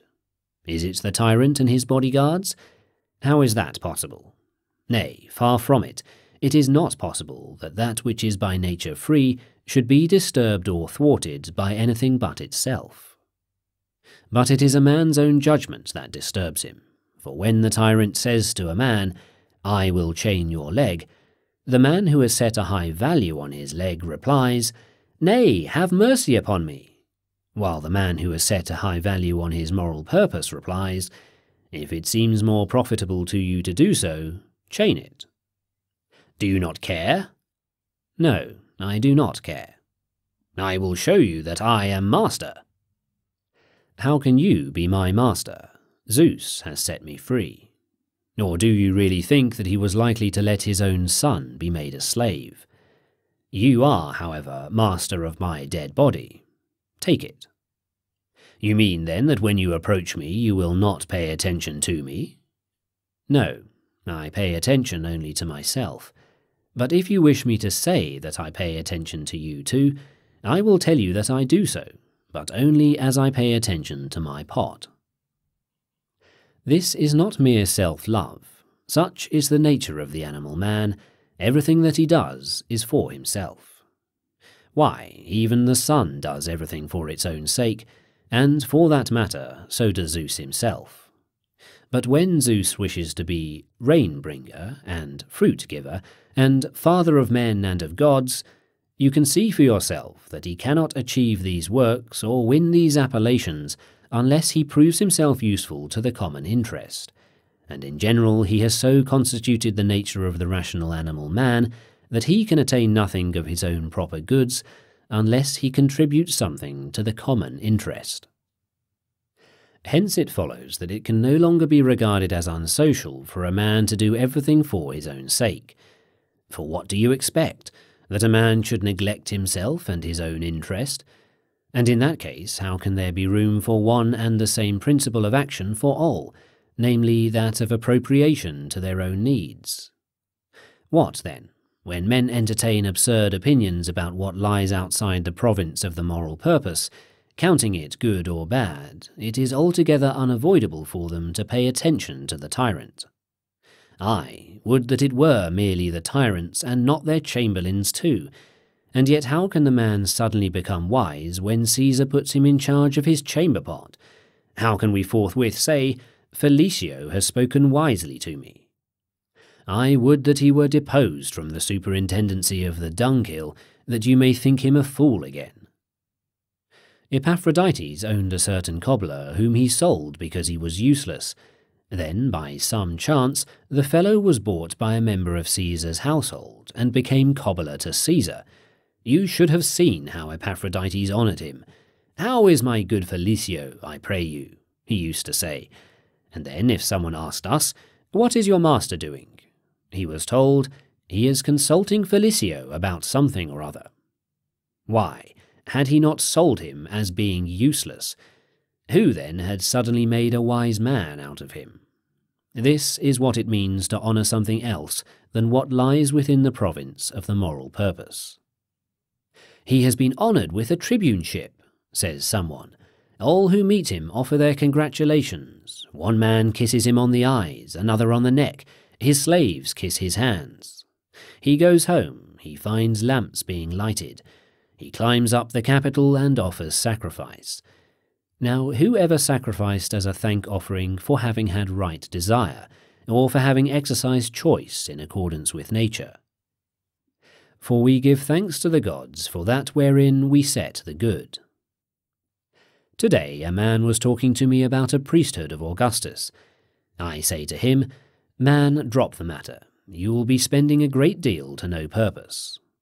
"But," says he, "those who draw up deeds of sale will inscribe my name." Do you really expect, then, to be present when the deeds are read and say, "That is my name they have written"? And even supposing that you are now able to be present whenever anyone reads them, what will you do if you die? "My name will remain after me." Inscribe it on a stone and it will remain after you. Come now, who will remember you outside of Nicopolis? "But I shall wear a crown of gold." If you desire a crown at all, take a crown of roses and put it on. You will look much more elegant in that. Chapter 20. How the reasoning faculty contemplates itself. Every art and faculty makes certain things the special object of its contemplation. Now when the art or faculty itself is of like kind with what it contemplates, it becomes inevitably self-contemplative. But when it is of unlike kind, it cannot contemplate itself.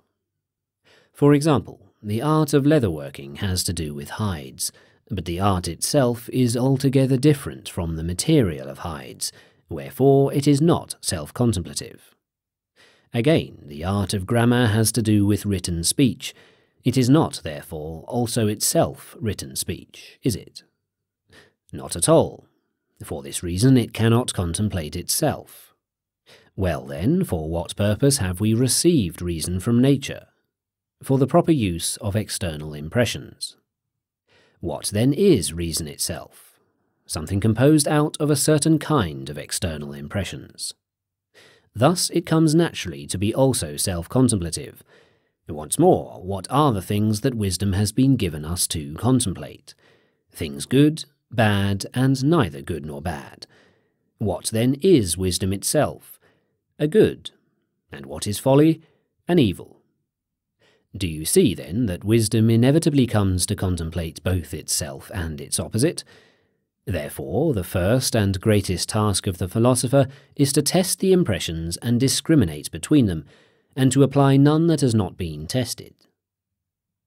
You all see in the matter of coinage, in which it is felt that we have some interest, how we have even invented an art, and how many means the tester employs to test the coinage: sight, touch, smell, finally hearing. He throws the denarius down, and then listens to the sound, and is not satisfied with the sound it makes on a single test, but as a result of his constant attention to the matter, he catches the tune like a musician. Thus, where we feel that it makes a good deal of difference to us whether we go wrong or do not go wrong, there we apply any amount of attention to discriminating between things that are capable of making us go wrong. But in the case of our governing principle, poor thing, we yawn and sleep, and erroneously accept any and every external impression, for here the loss that we suffer does not attract our attention.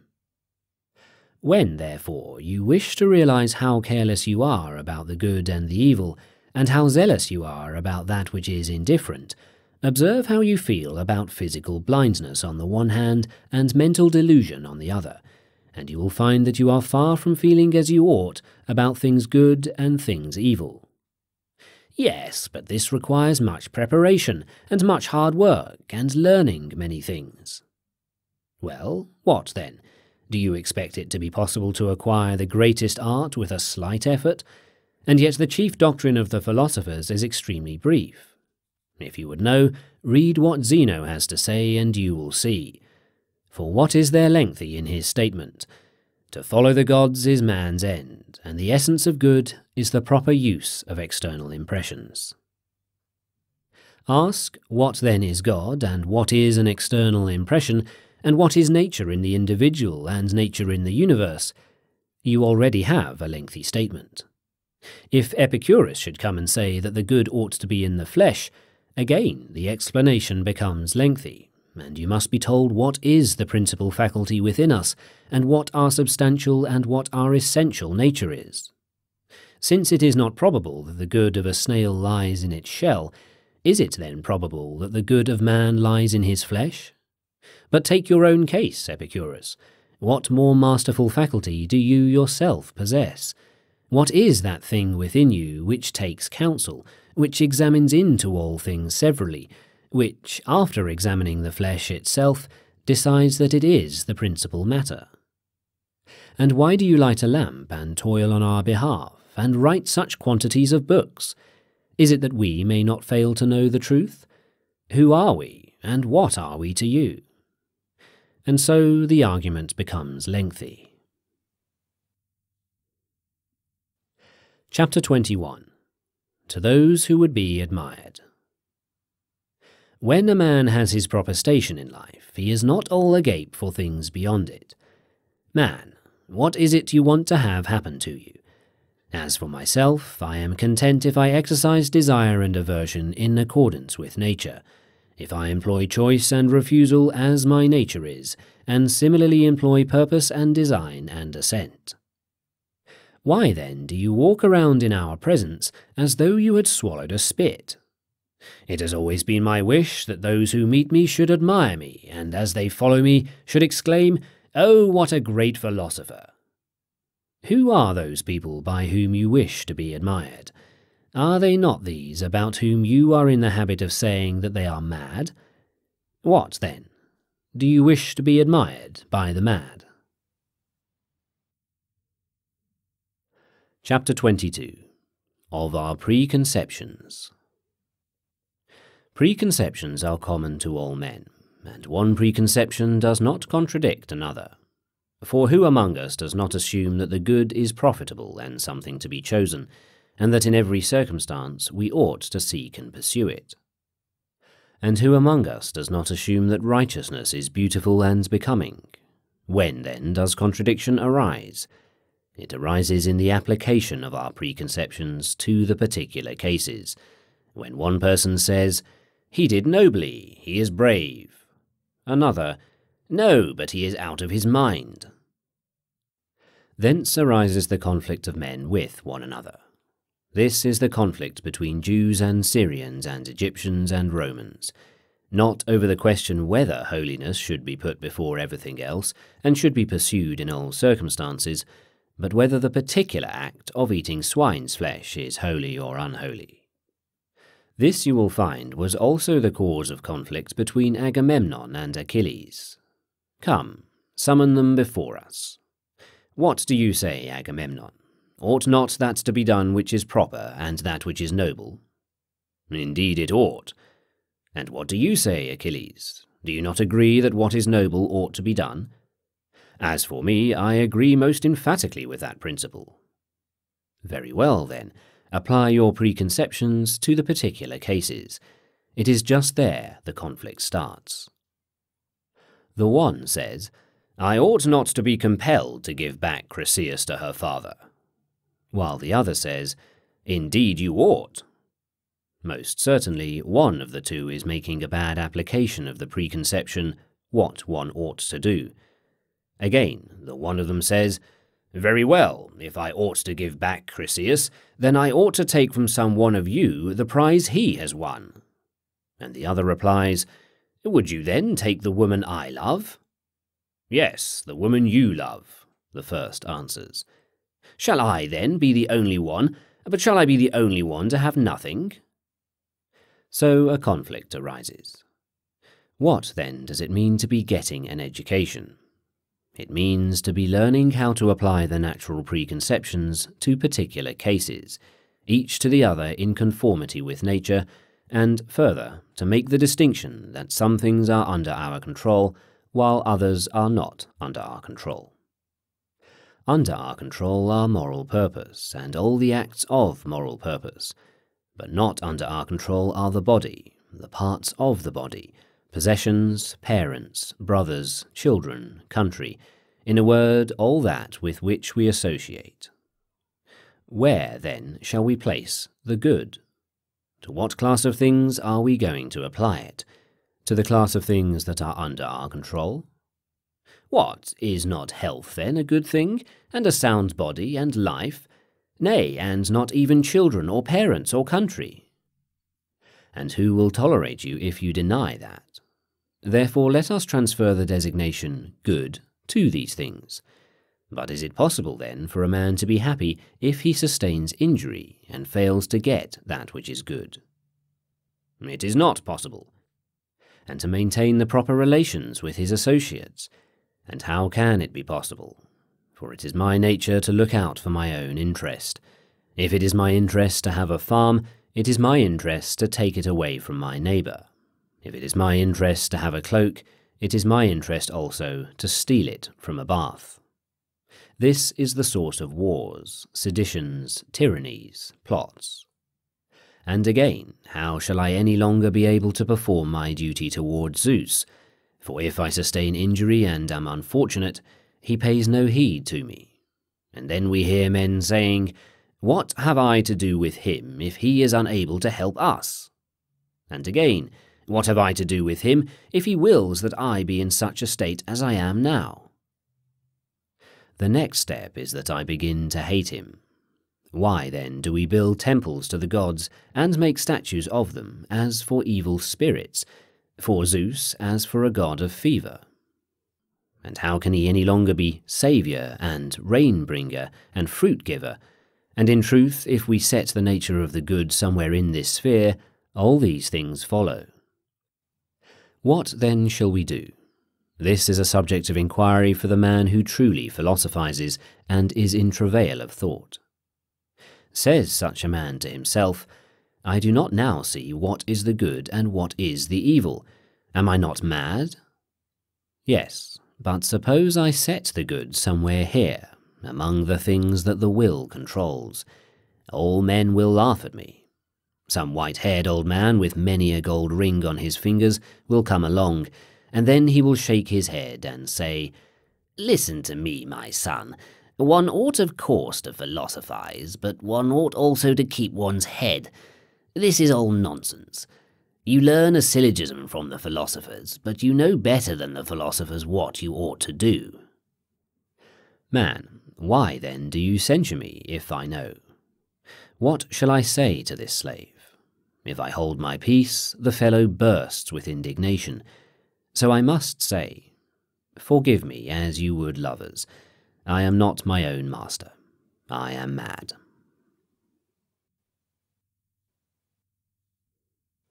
Chapter 23. In answer to Epicurus.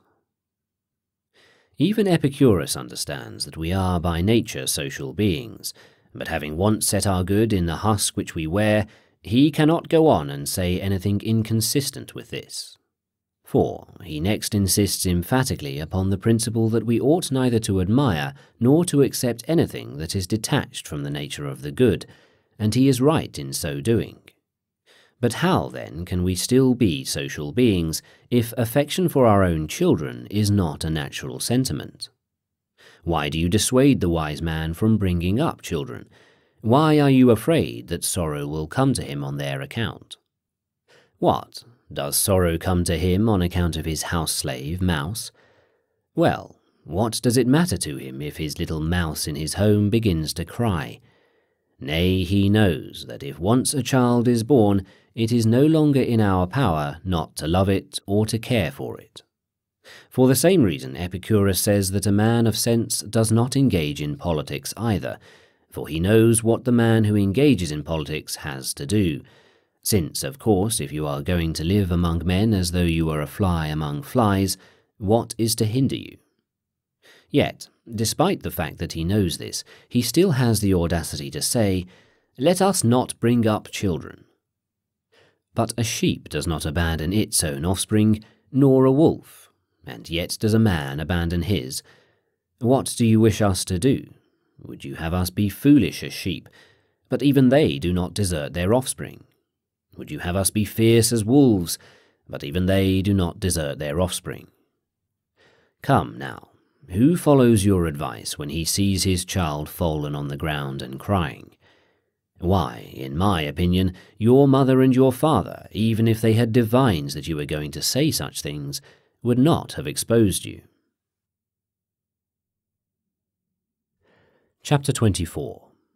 How should we struggle against difficulties? It is difficulties that show what men are. Consequently, when a difficulty befalls, remember that God, like a physical trainer, has matched you with a rugged young man. What for? Someone says. So that you may become an Olympic victor. But that cannot be done without sweat. To my way of thinking, no one has got a finer difficulty than the one which you have got, if only you are willing to make use of it as an athlete makes use of a young man to wrestle with. And now we are sending you to Rome as a scout, to spy out the land.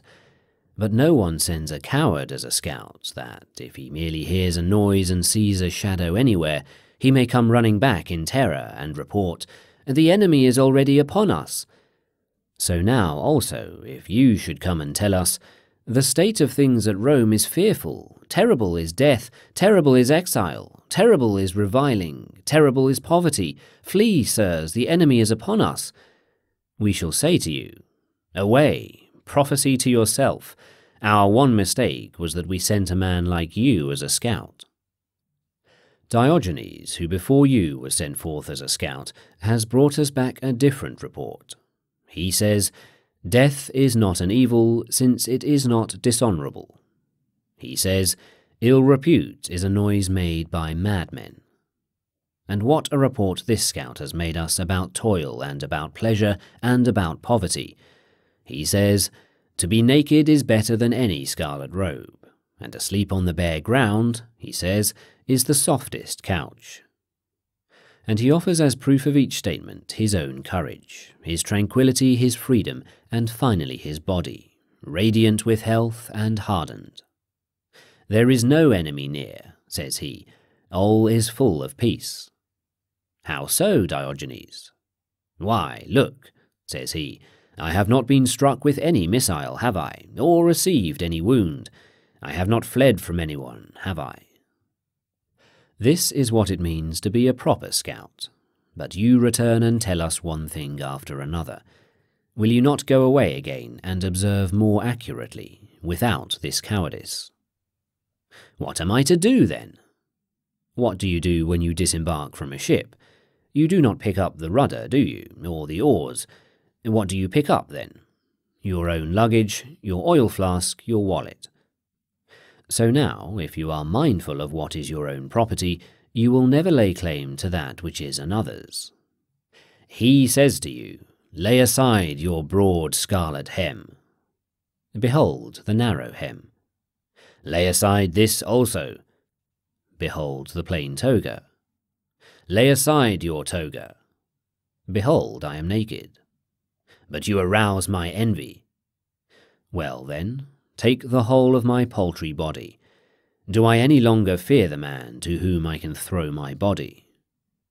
But he will not leave me as his heir. What then?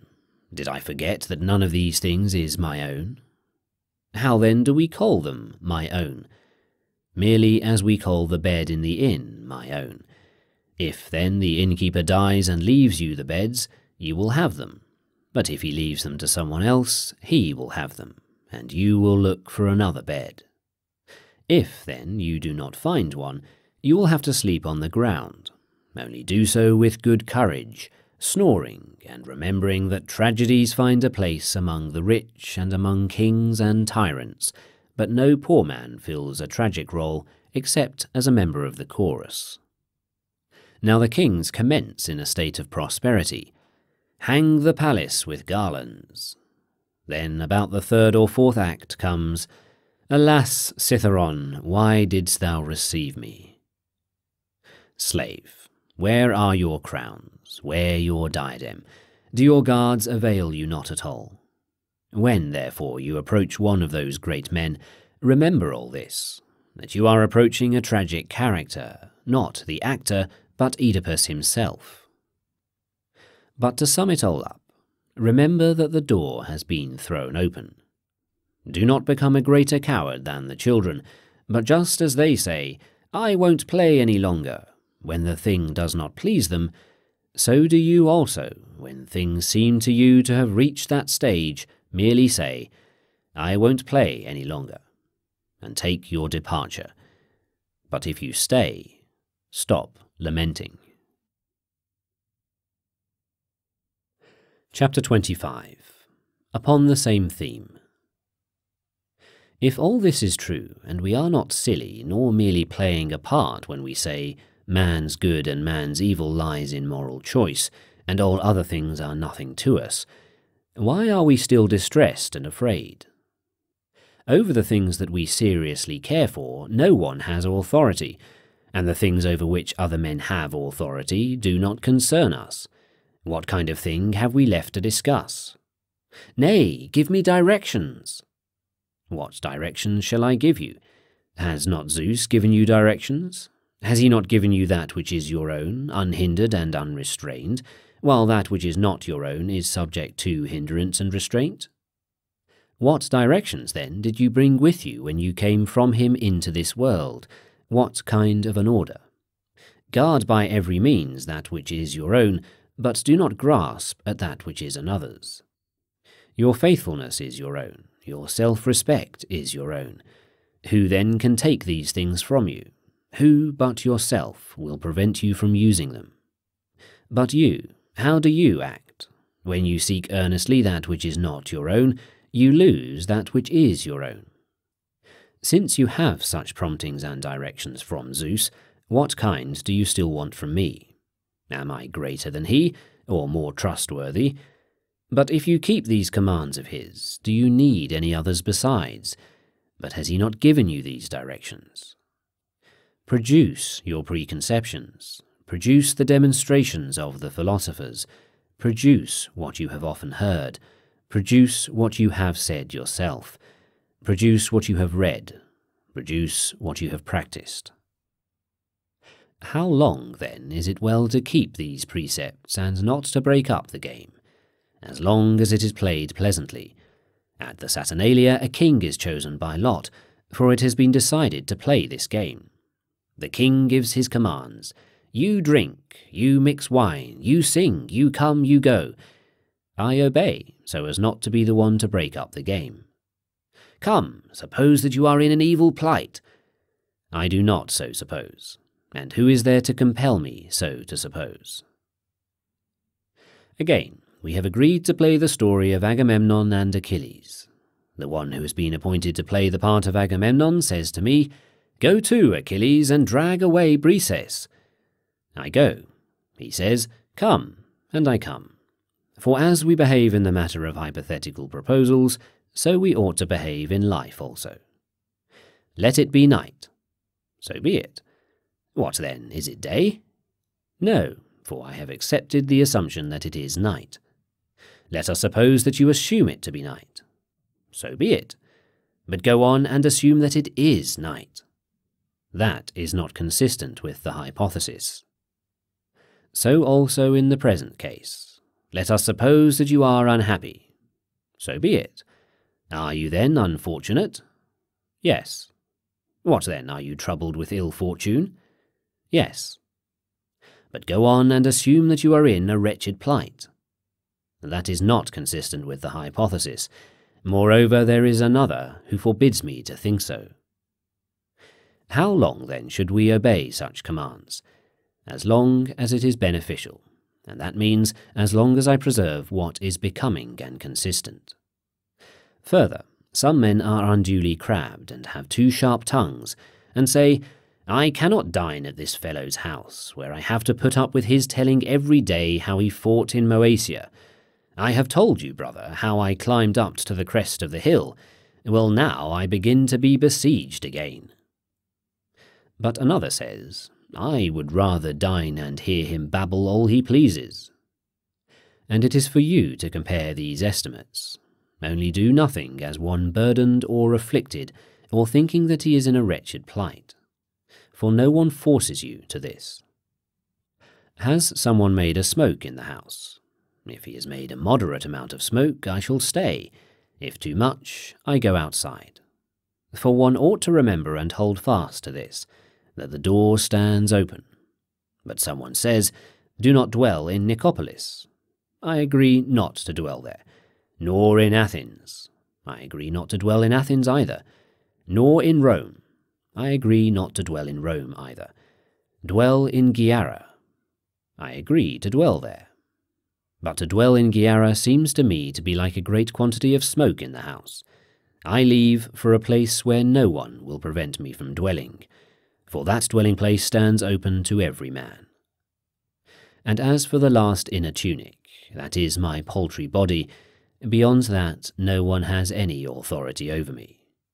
That is why Demetrius said to Nero, "You threaten me with death, but nature threatens you." If I admire my paltry body, I have given myself away as a slave. If I admire my paltry property, I have given myself away as a slave. For at once I show thereby to my own hurt what I can be caught with. Just as when the snake draws in his head, I say, "Strike that part of him which he is protecting," so do you be assured that your master will attack you at that point which you particularly wish to protect. If you remember all this, whom will you flatter or fear any more? If you remember all this, whom will you flatter or fear any more? But I wish to sit where the senators do. Do you realize that you are making close quarters for yourself, that you are crowding yourself? How else then shall I have a good view in the amphitheatre? Man, do not become spectator, and you will not be crowded. Why do you make trouble for yourself? Or else wait a little while, and when the show is over, sit down among the seats of the senators and sun yourself. For in general, remember this, that we crowd ourselves, we make close quarters for ourselves, that is to say, the decisions of our will crowd us and make us close quarters. Why, what is this matter of being reviled? Take your stand by a stone and revile it, and what effect will you produce?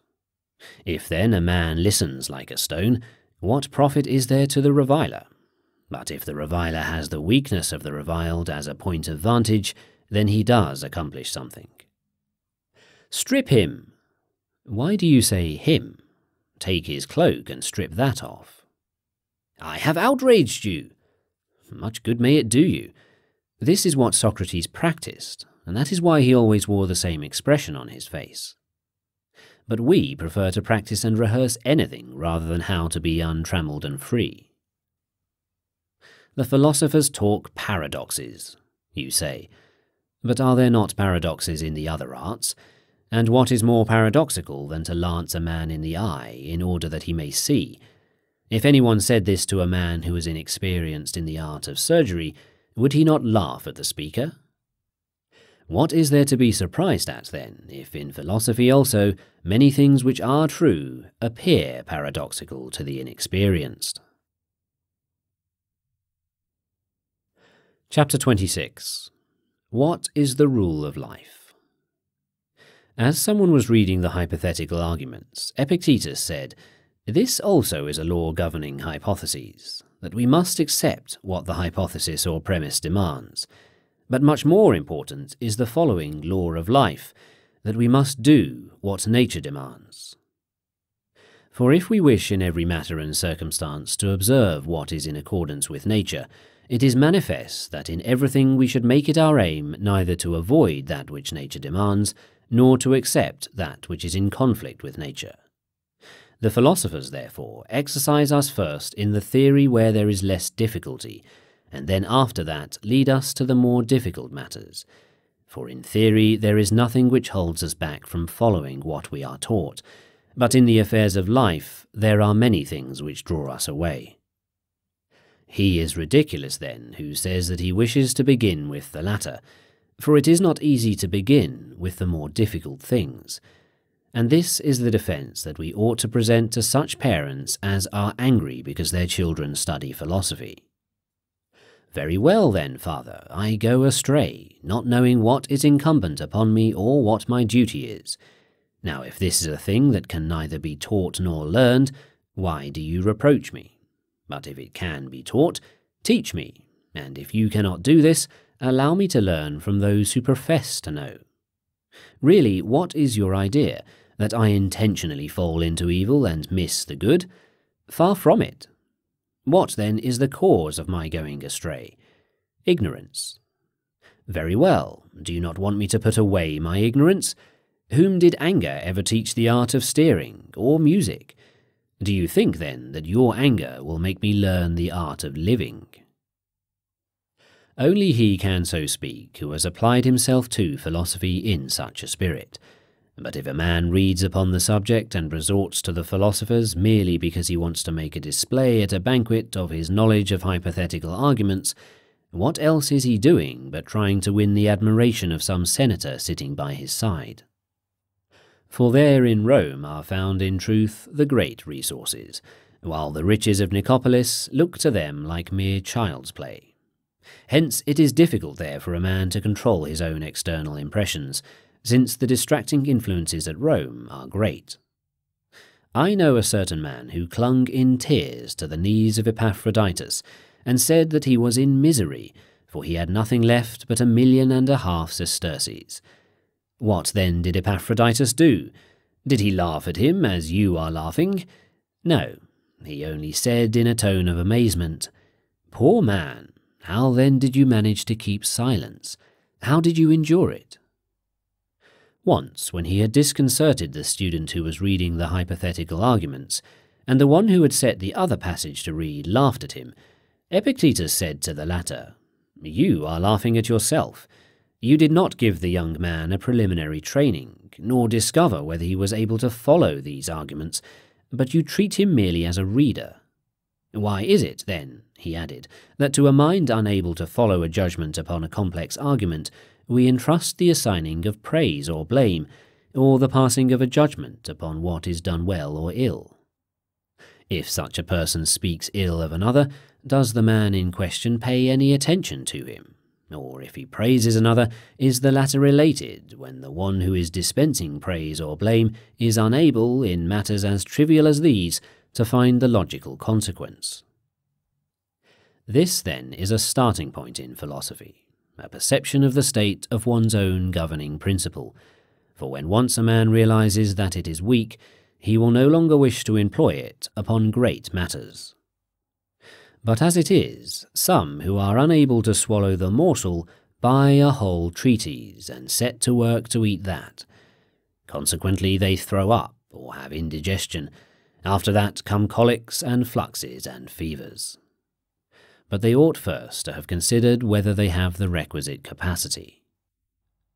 However, in a matter of theory it is easy enough to confute the man who does not know, but in the affairs of life a man does not submit himself to confutation, and we hate the person who has confuted us. But Socrates used to tell us not to live a life unsubjected to examination. Chapter 27. In how many ways do the external impressions arise, and what aid should we have ready at hand to deal with them? The external impressions come to us in 4 ways, for either things are and seem so to be, or they are not and do not seem to be either, or they are and do not seem to be, or they are not and yet seem to be. Consequently, in all these cases it is the business of the educated man to hit the mark. But whatever be the thing that distresses us, against that we ought to bring up our reinforcements. If the things that distress us are sophisms of Pyrrho and the Academy, let us bring up our reinforcements against them. If they are the plausibilities of things, whereby we are led to think that certain things are good when they are not, let us seek reinforcements at that point. If the thing that distresses us is habit, we should try to hunt up the reinforcements with which to oppose that. What reinforcements, then, is it possible to find with which to oppose habit?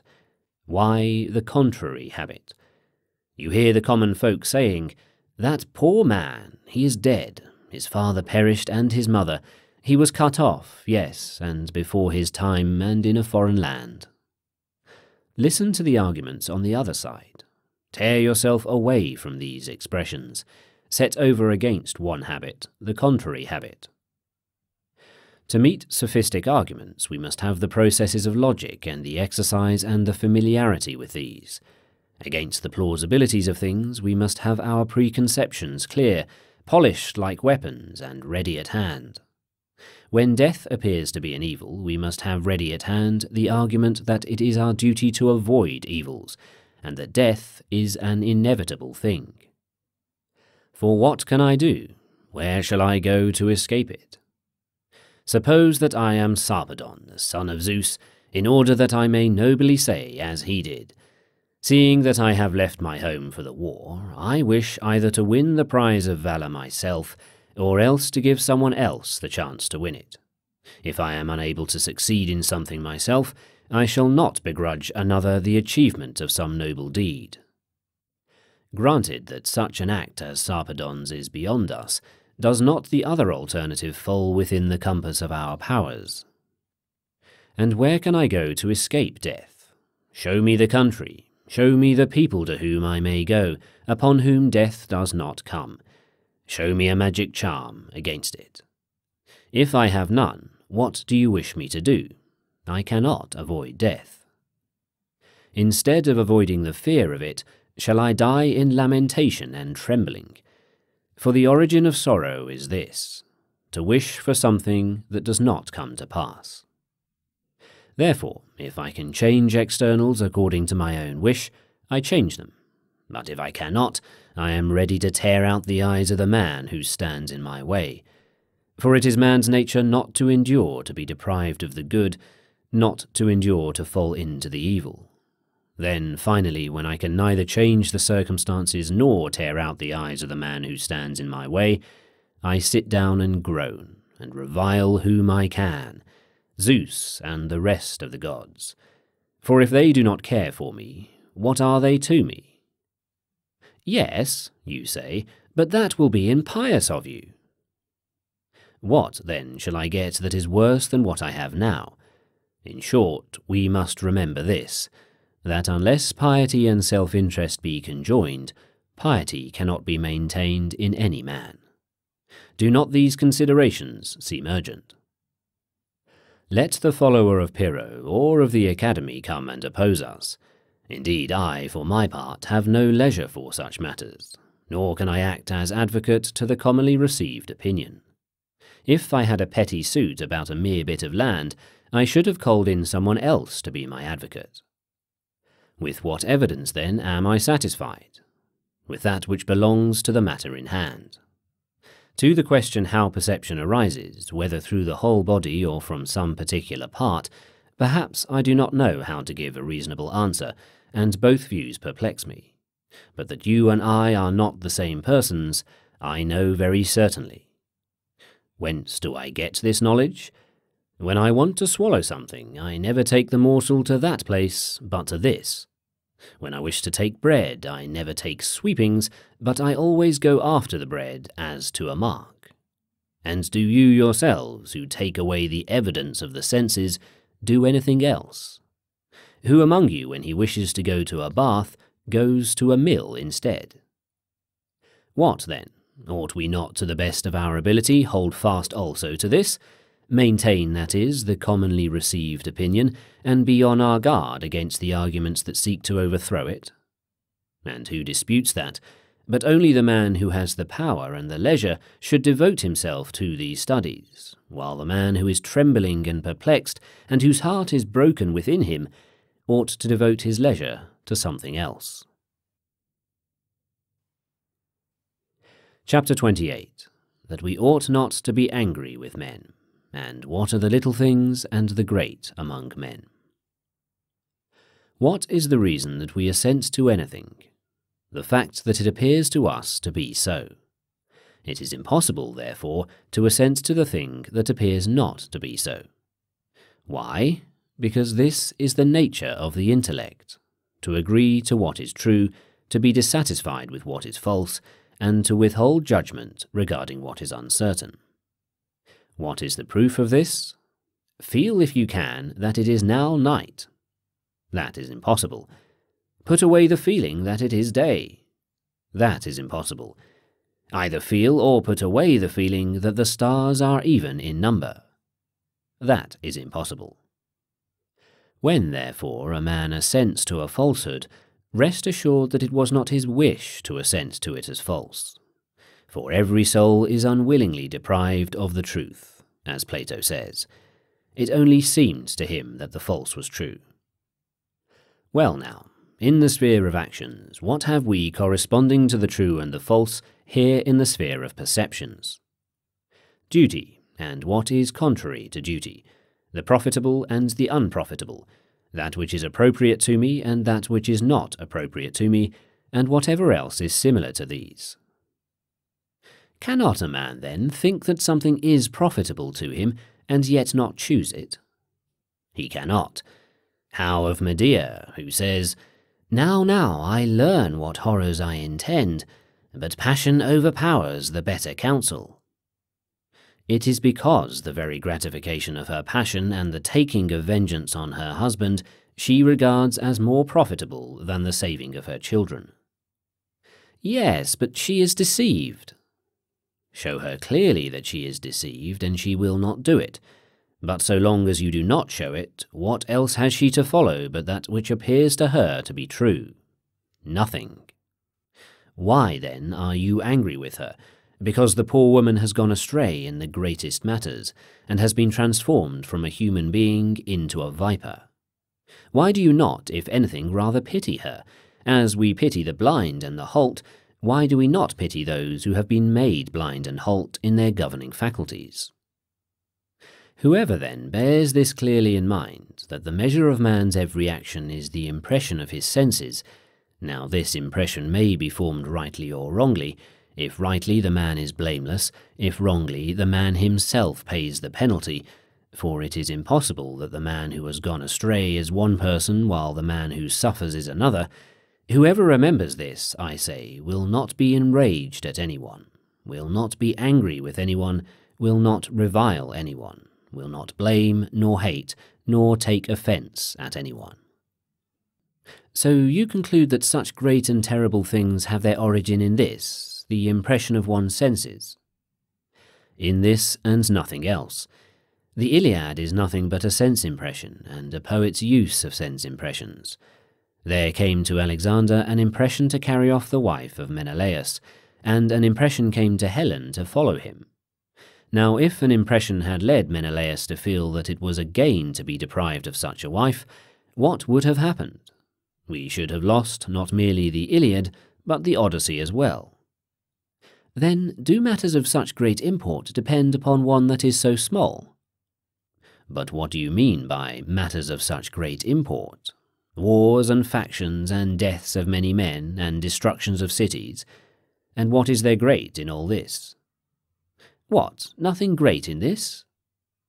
Why, what is there great in the death of many oxen and many sheep, and the burning and destruction of many nests of swallows or storks? Is there any similarity between this and that? A great similarity. Men's bodies perished in the one case, and bodies of oxen and sheep in the other. Petty dwellings of men were burned, and so were nests of storks. What is there great or dreadful about that? Or else show me in what respect a man's house and a stork's nest differ as a place of habitation. Is there any similarity between a stork and a man? What is that you say? As far as the body is concerned, a great similarity, except that the petty houses of men are made of beams and tiles and bricks, but the nest of a stork is made of sticks and clay. Does a man then differ in no wise from a stork? Far from it, but in these matters he does not differ. In what wise then does he differ?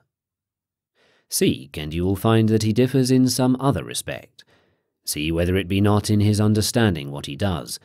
See whether it be not in his capacity for social action, in his faithfulness, his self-respect, his steadfastness, his security from error, his intelligence. Where, then, is the great evil and the great good among men? Just where the difference is, and if that element wherein the difference lies be preserved and stands firm and well fortified on every side, and neither his self-respect, nor his faithfulness, nor his intelligence be destroyed, then the man also is preserved. But if any of these qualities be destroyed or taken by storm, then the man also is destroyed. And it is in this sphere that the great things are. Did Alexander come to his great fall when the Hellenes assailed Troy with their ships, and when they were devastating the land, and when his brothers were dying? Not at all, for no one comes to his fall because of another's deed, but what went on then was merely the destruction of storks' nests. Nay, he came to his fall when he lost his self-respect, his faithfulness, his respect for the laws of hospitality, his decency of behaviour. When did Achilles come to his fall? When Patroclus died? Far from it. But when Achilles himself was enraged, when he was crying about a paltry damsel, when he forgot that he was there not to get sweethearts, but to make war. These are the falls that come to mankind. This is the siege of their city. This is the razing of it, when their correct judgments are torn down, when these are destroyed. Then, when women are driven off into captivity, and children are enslaved, and when the men themselves are slaughtered, are not all these things evils? Where do you get the justification for adding this opinion? Let me know also. No, on the contrary, do you let me know where you get the justification for saying that they are not evils? Let us turn to our standards. Produce your preconceptions. For this is why I cannot be sufficiently astonished at what men do. In a case where we wish to judge of weights, we do not judge at haphazard. Where we wish to judge what is straight and what is crooked, we do not judge at haphazard. In short, where it makes any difference to us to know the truth in the case, no one of us will do anything at haphazard. Yet where there is involved the first and only cause of acting aright or erring, of prosperity or adversity, of failure or success, there alone are we haphazard and headlong. There I have nothing like a balance, there nothing like a standard. But some sense impression comes, and immediately I go and act upon it. What, am I any better than Agamemnon or Achilles? Are they, because of following the impressions of their senses, to do and suffer such evils, while I am to be satisfied with the impression of my senses? And what tragedy has any other source than this? What is the Atreus of Euripides? His sense impression. The Oedipus of Sophocles? His sense impression. The Phoenix? His sense impression. The Hippolytus? His sense impression. What kind of man, then, do you think he is who pays no attention to this matter? What are those men called who follow every impression of their senses? They are called madmen. Are we, then, acting differently? Chapter 29. Of Steadfastness. The essence of the good is a certain kind of moral purpose, and that of the evil is a certain kind of moral purpose. What, then, are the external things? They are materials for the moral purpose, in dealing with which it will find its own proper good or evil. How will it find the good? If it does not admire the materials. For the judgments about the materials, if they be correct, make the moral purpose good, but if they be crooked and awry, they make it evil. This is the law which God has ordained, and he says, "If you wish any good thing, get it from yourself." You say, "No, but from someone else." Do not so, but get it from yourself. For the rest, when the tyrant threatens and summons me, I answer, "Whom are you threatening?" If he says, "I will put you in chains," I reply, "He is threatening my hands and my feet." If he says, "I will behead you," I answer, "He is threatening my neck." If he says, "I will throw you into prison," I say, "He is threatening my whole paltry body." And if he threatens me with exile, I give the same answer. Does he then threaten you not at all? If I feel that all this is nothing to me, not at all. But if I am afraid of any of these threats, it is I whom he threatens. Who is there left then for me to fear? The man who is master of what? The things that are under my control, but there is no such man. The man who is the master of things that are not under my control, and what do I care for them? Do you philosophers then teach us to despise our kings? Far from it. Who among us teaches you to dispute their claim to the things over which they have authority? Take my paltry body, take my property, take my reputation, take those who are about me. If I persuade any to lay claim to these things, let some man truly accuse me. Yes, but I wish to control your judgments also. And who has given you this authority? How can you have the power to overcome another's judgments? By bringing fear to bear upon him, he says, I shall overcome him. You fail to realize that the judgment overcame itself. It was not overcome by something else, and nothing else can overcome moral purpose, but it overcomes itself. For this reason, too, the law of God is most good and most just. Let the better always prevail over the worse. 10 are better than 1, you say. For what? For putting in chains, for killing, for dragging away where they will, for taking away a man's property. 10 overcome 1, therefore, in the point in which they are stronger. In what, then, are they worse? If the 1 has correct judgments and the 10 have not, what then?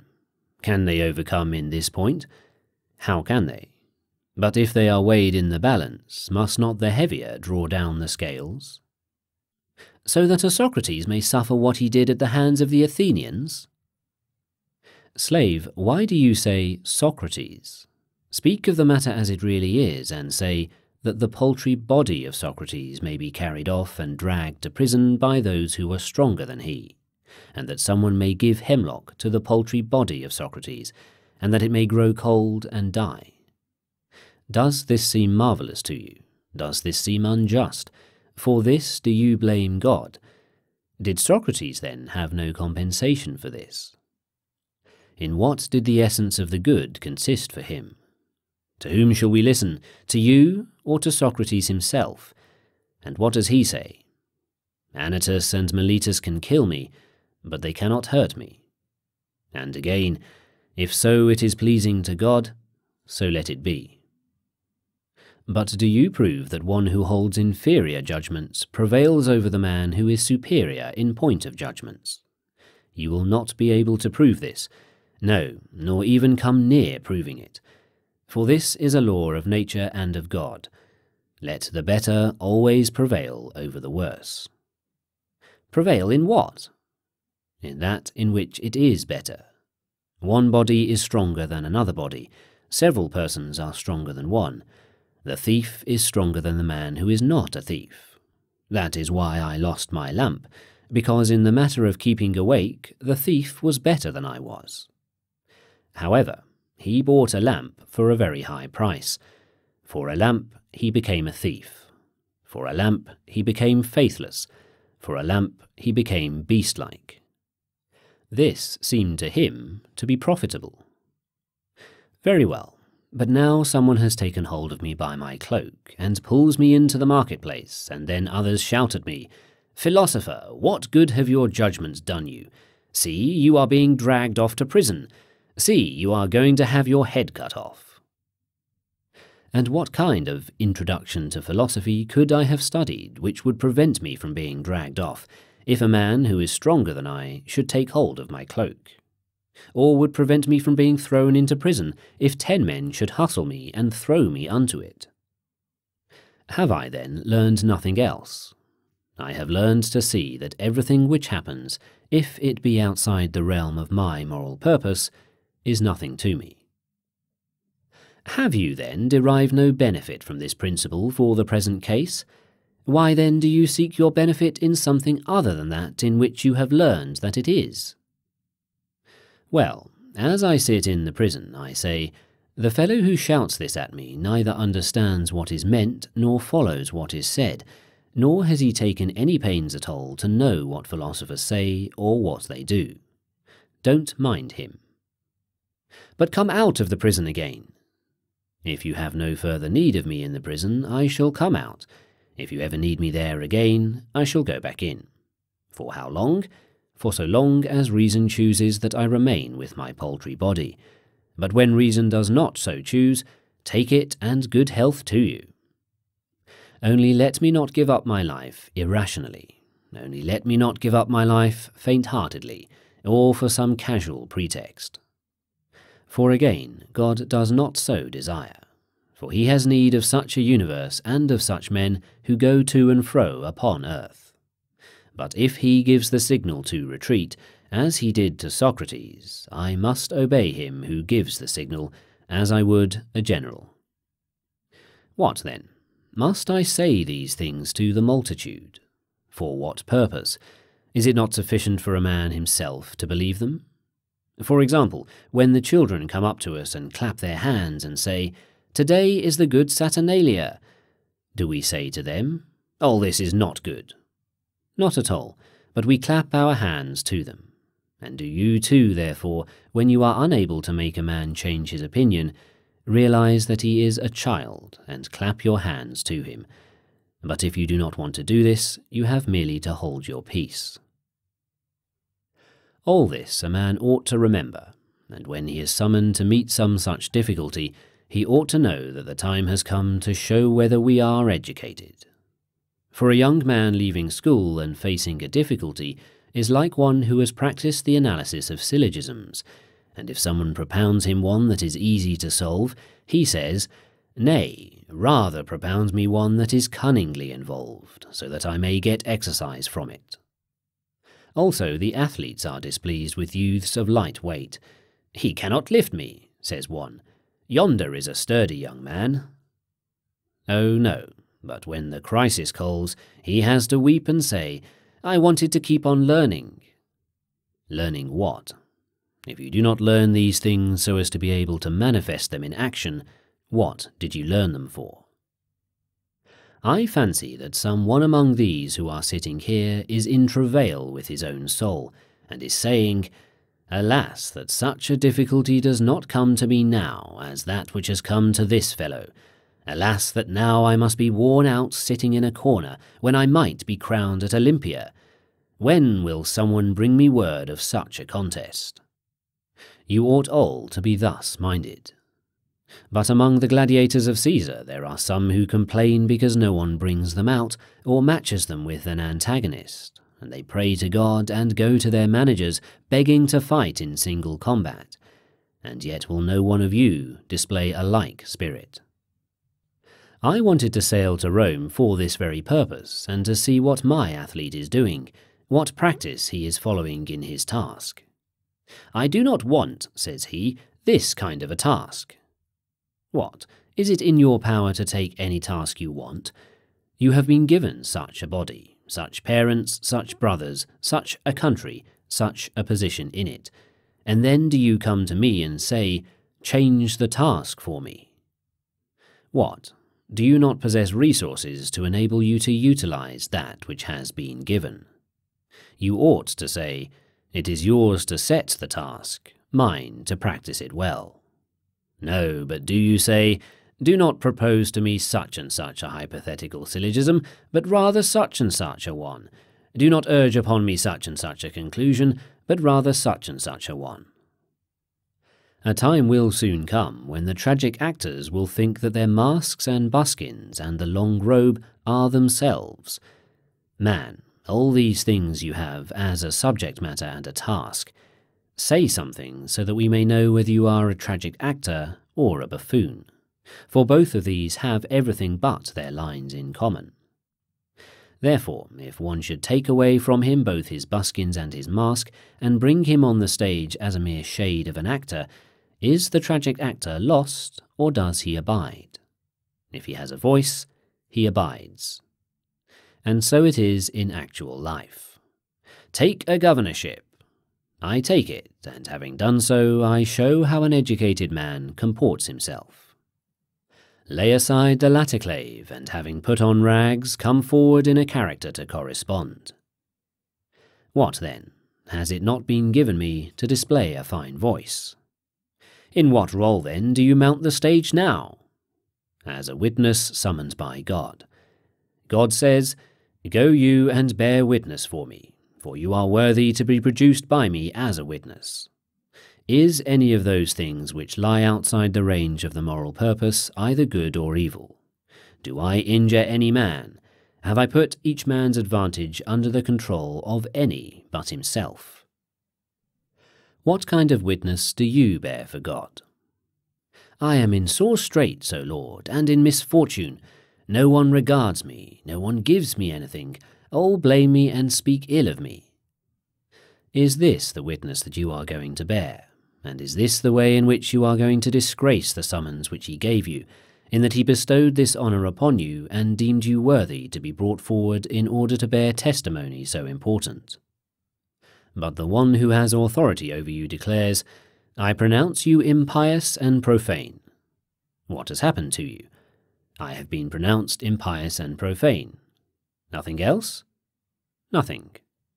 But if he had passed judgment upon some hypothetical syllogism, and had made a declaration, I judge the statement, if it is day there is light, to be false, what has happened to the hypothetical syllogism? Who is being judged in this case? Who has been condemned? The hypothetical syllogism, or the man who has been deceived in his judgment about it? Who in the world, then, is this man who has authority to make any declaration about you? Does he know what piety or impiety is? Has he pondered the matter? Has he learned it? Where? Under whose instruction? And yet a musician pays no attention to him if he declares that the lowest string is the highest, nor does a geometrician if the man decides that the lines extending from the centre of the circumference of a circle are not equal. But shall the truly educated man pay attention to an uninstructed person when he passes judgment on what is holy and unholy, and on what is just and unjust? How great is the injustice committed by the educated in so doing? Is this, then, what you have learned here? Will you not leave to others, mannikins incapable of taking pains, the petty quibbles about these things, so that they may sit in a corner and gather their petty fees, or grumble because nobody gives them anything? And will you not yourself come forward and make use of what you have learned? For what is lacking now is not quibbles, Nay, the books of the Stoics are full of quibbles. What then is the thing lacking now? The man to make use of them, the man to bear witness to the arguments by his acts. This is the character I would have you assume, that you may no longer use old examples in the school, but may have some example from your own time also. Whose part is it, then, to contemplate these matters? The part of him who devotes himself to learning, for man is a kind of animal that loves contemplation. But it is disgraceful to contemplate these things like runaway slaves. Nay, sit rather free from distractions and listen, now to tragic actor, and now to the citharode, and not as those runaways do. For at the very moment when one of them is paying attention and praising the tragic actor, he takes a glance around, and then if someone mentions the word master, they are instantly all in a flutter and upset. It is disgraceful for men who are philosophers to contemplate the works of nature in this spirit, for what is a master? One man is not master of another man, but death and life and pleasure and hardship are his masters. So bring Caesar to me, if he be without these things, and you shall see how steadfast I am. But when he comes with them, thundering and lightning, and I am afraid of them, what else have I done but recognized my master, like the runaway slave? But so long as I have, as it were, only a respite from these threats, I too am acting like a runaway slave who is a spectator in a theatre. I bathe, I drink, I sing, but I do it all in fear and misery. But if I emancipate myself from my masters, that is, those things which render masters terrifying, what further trouble do I have? What master any more? What then? Must I proclaim this to all men? No, but I must treat with consideration those who are not philosophers by profession, and say, this man advises for me that which he thinks good in his own case, therefore I excuse him. For Socrates excused the jailer who wept for him when he was about to drink the poison, and said, how generously he has wept for us. Does he then say to the jailer, this is why we sent the women away? No, but he makes this latter remark to his intimate friends, to those who are fit to hear it. But the jailer he treats with consideration, like a child. Chapter 30. What aid ought we have ready at hand in difficulties?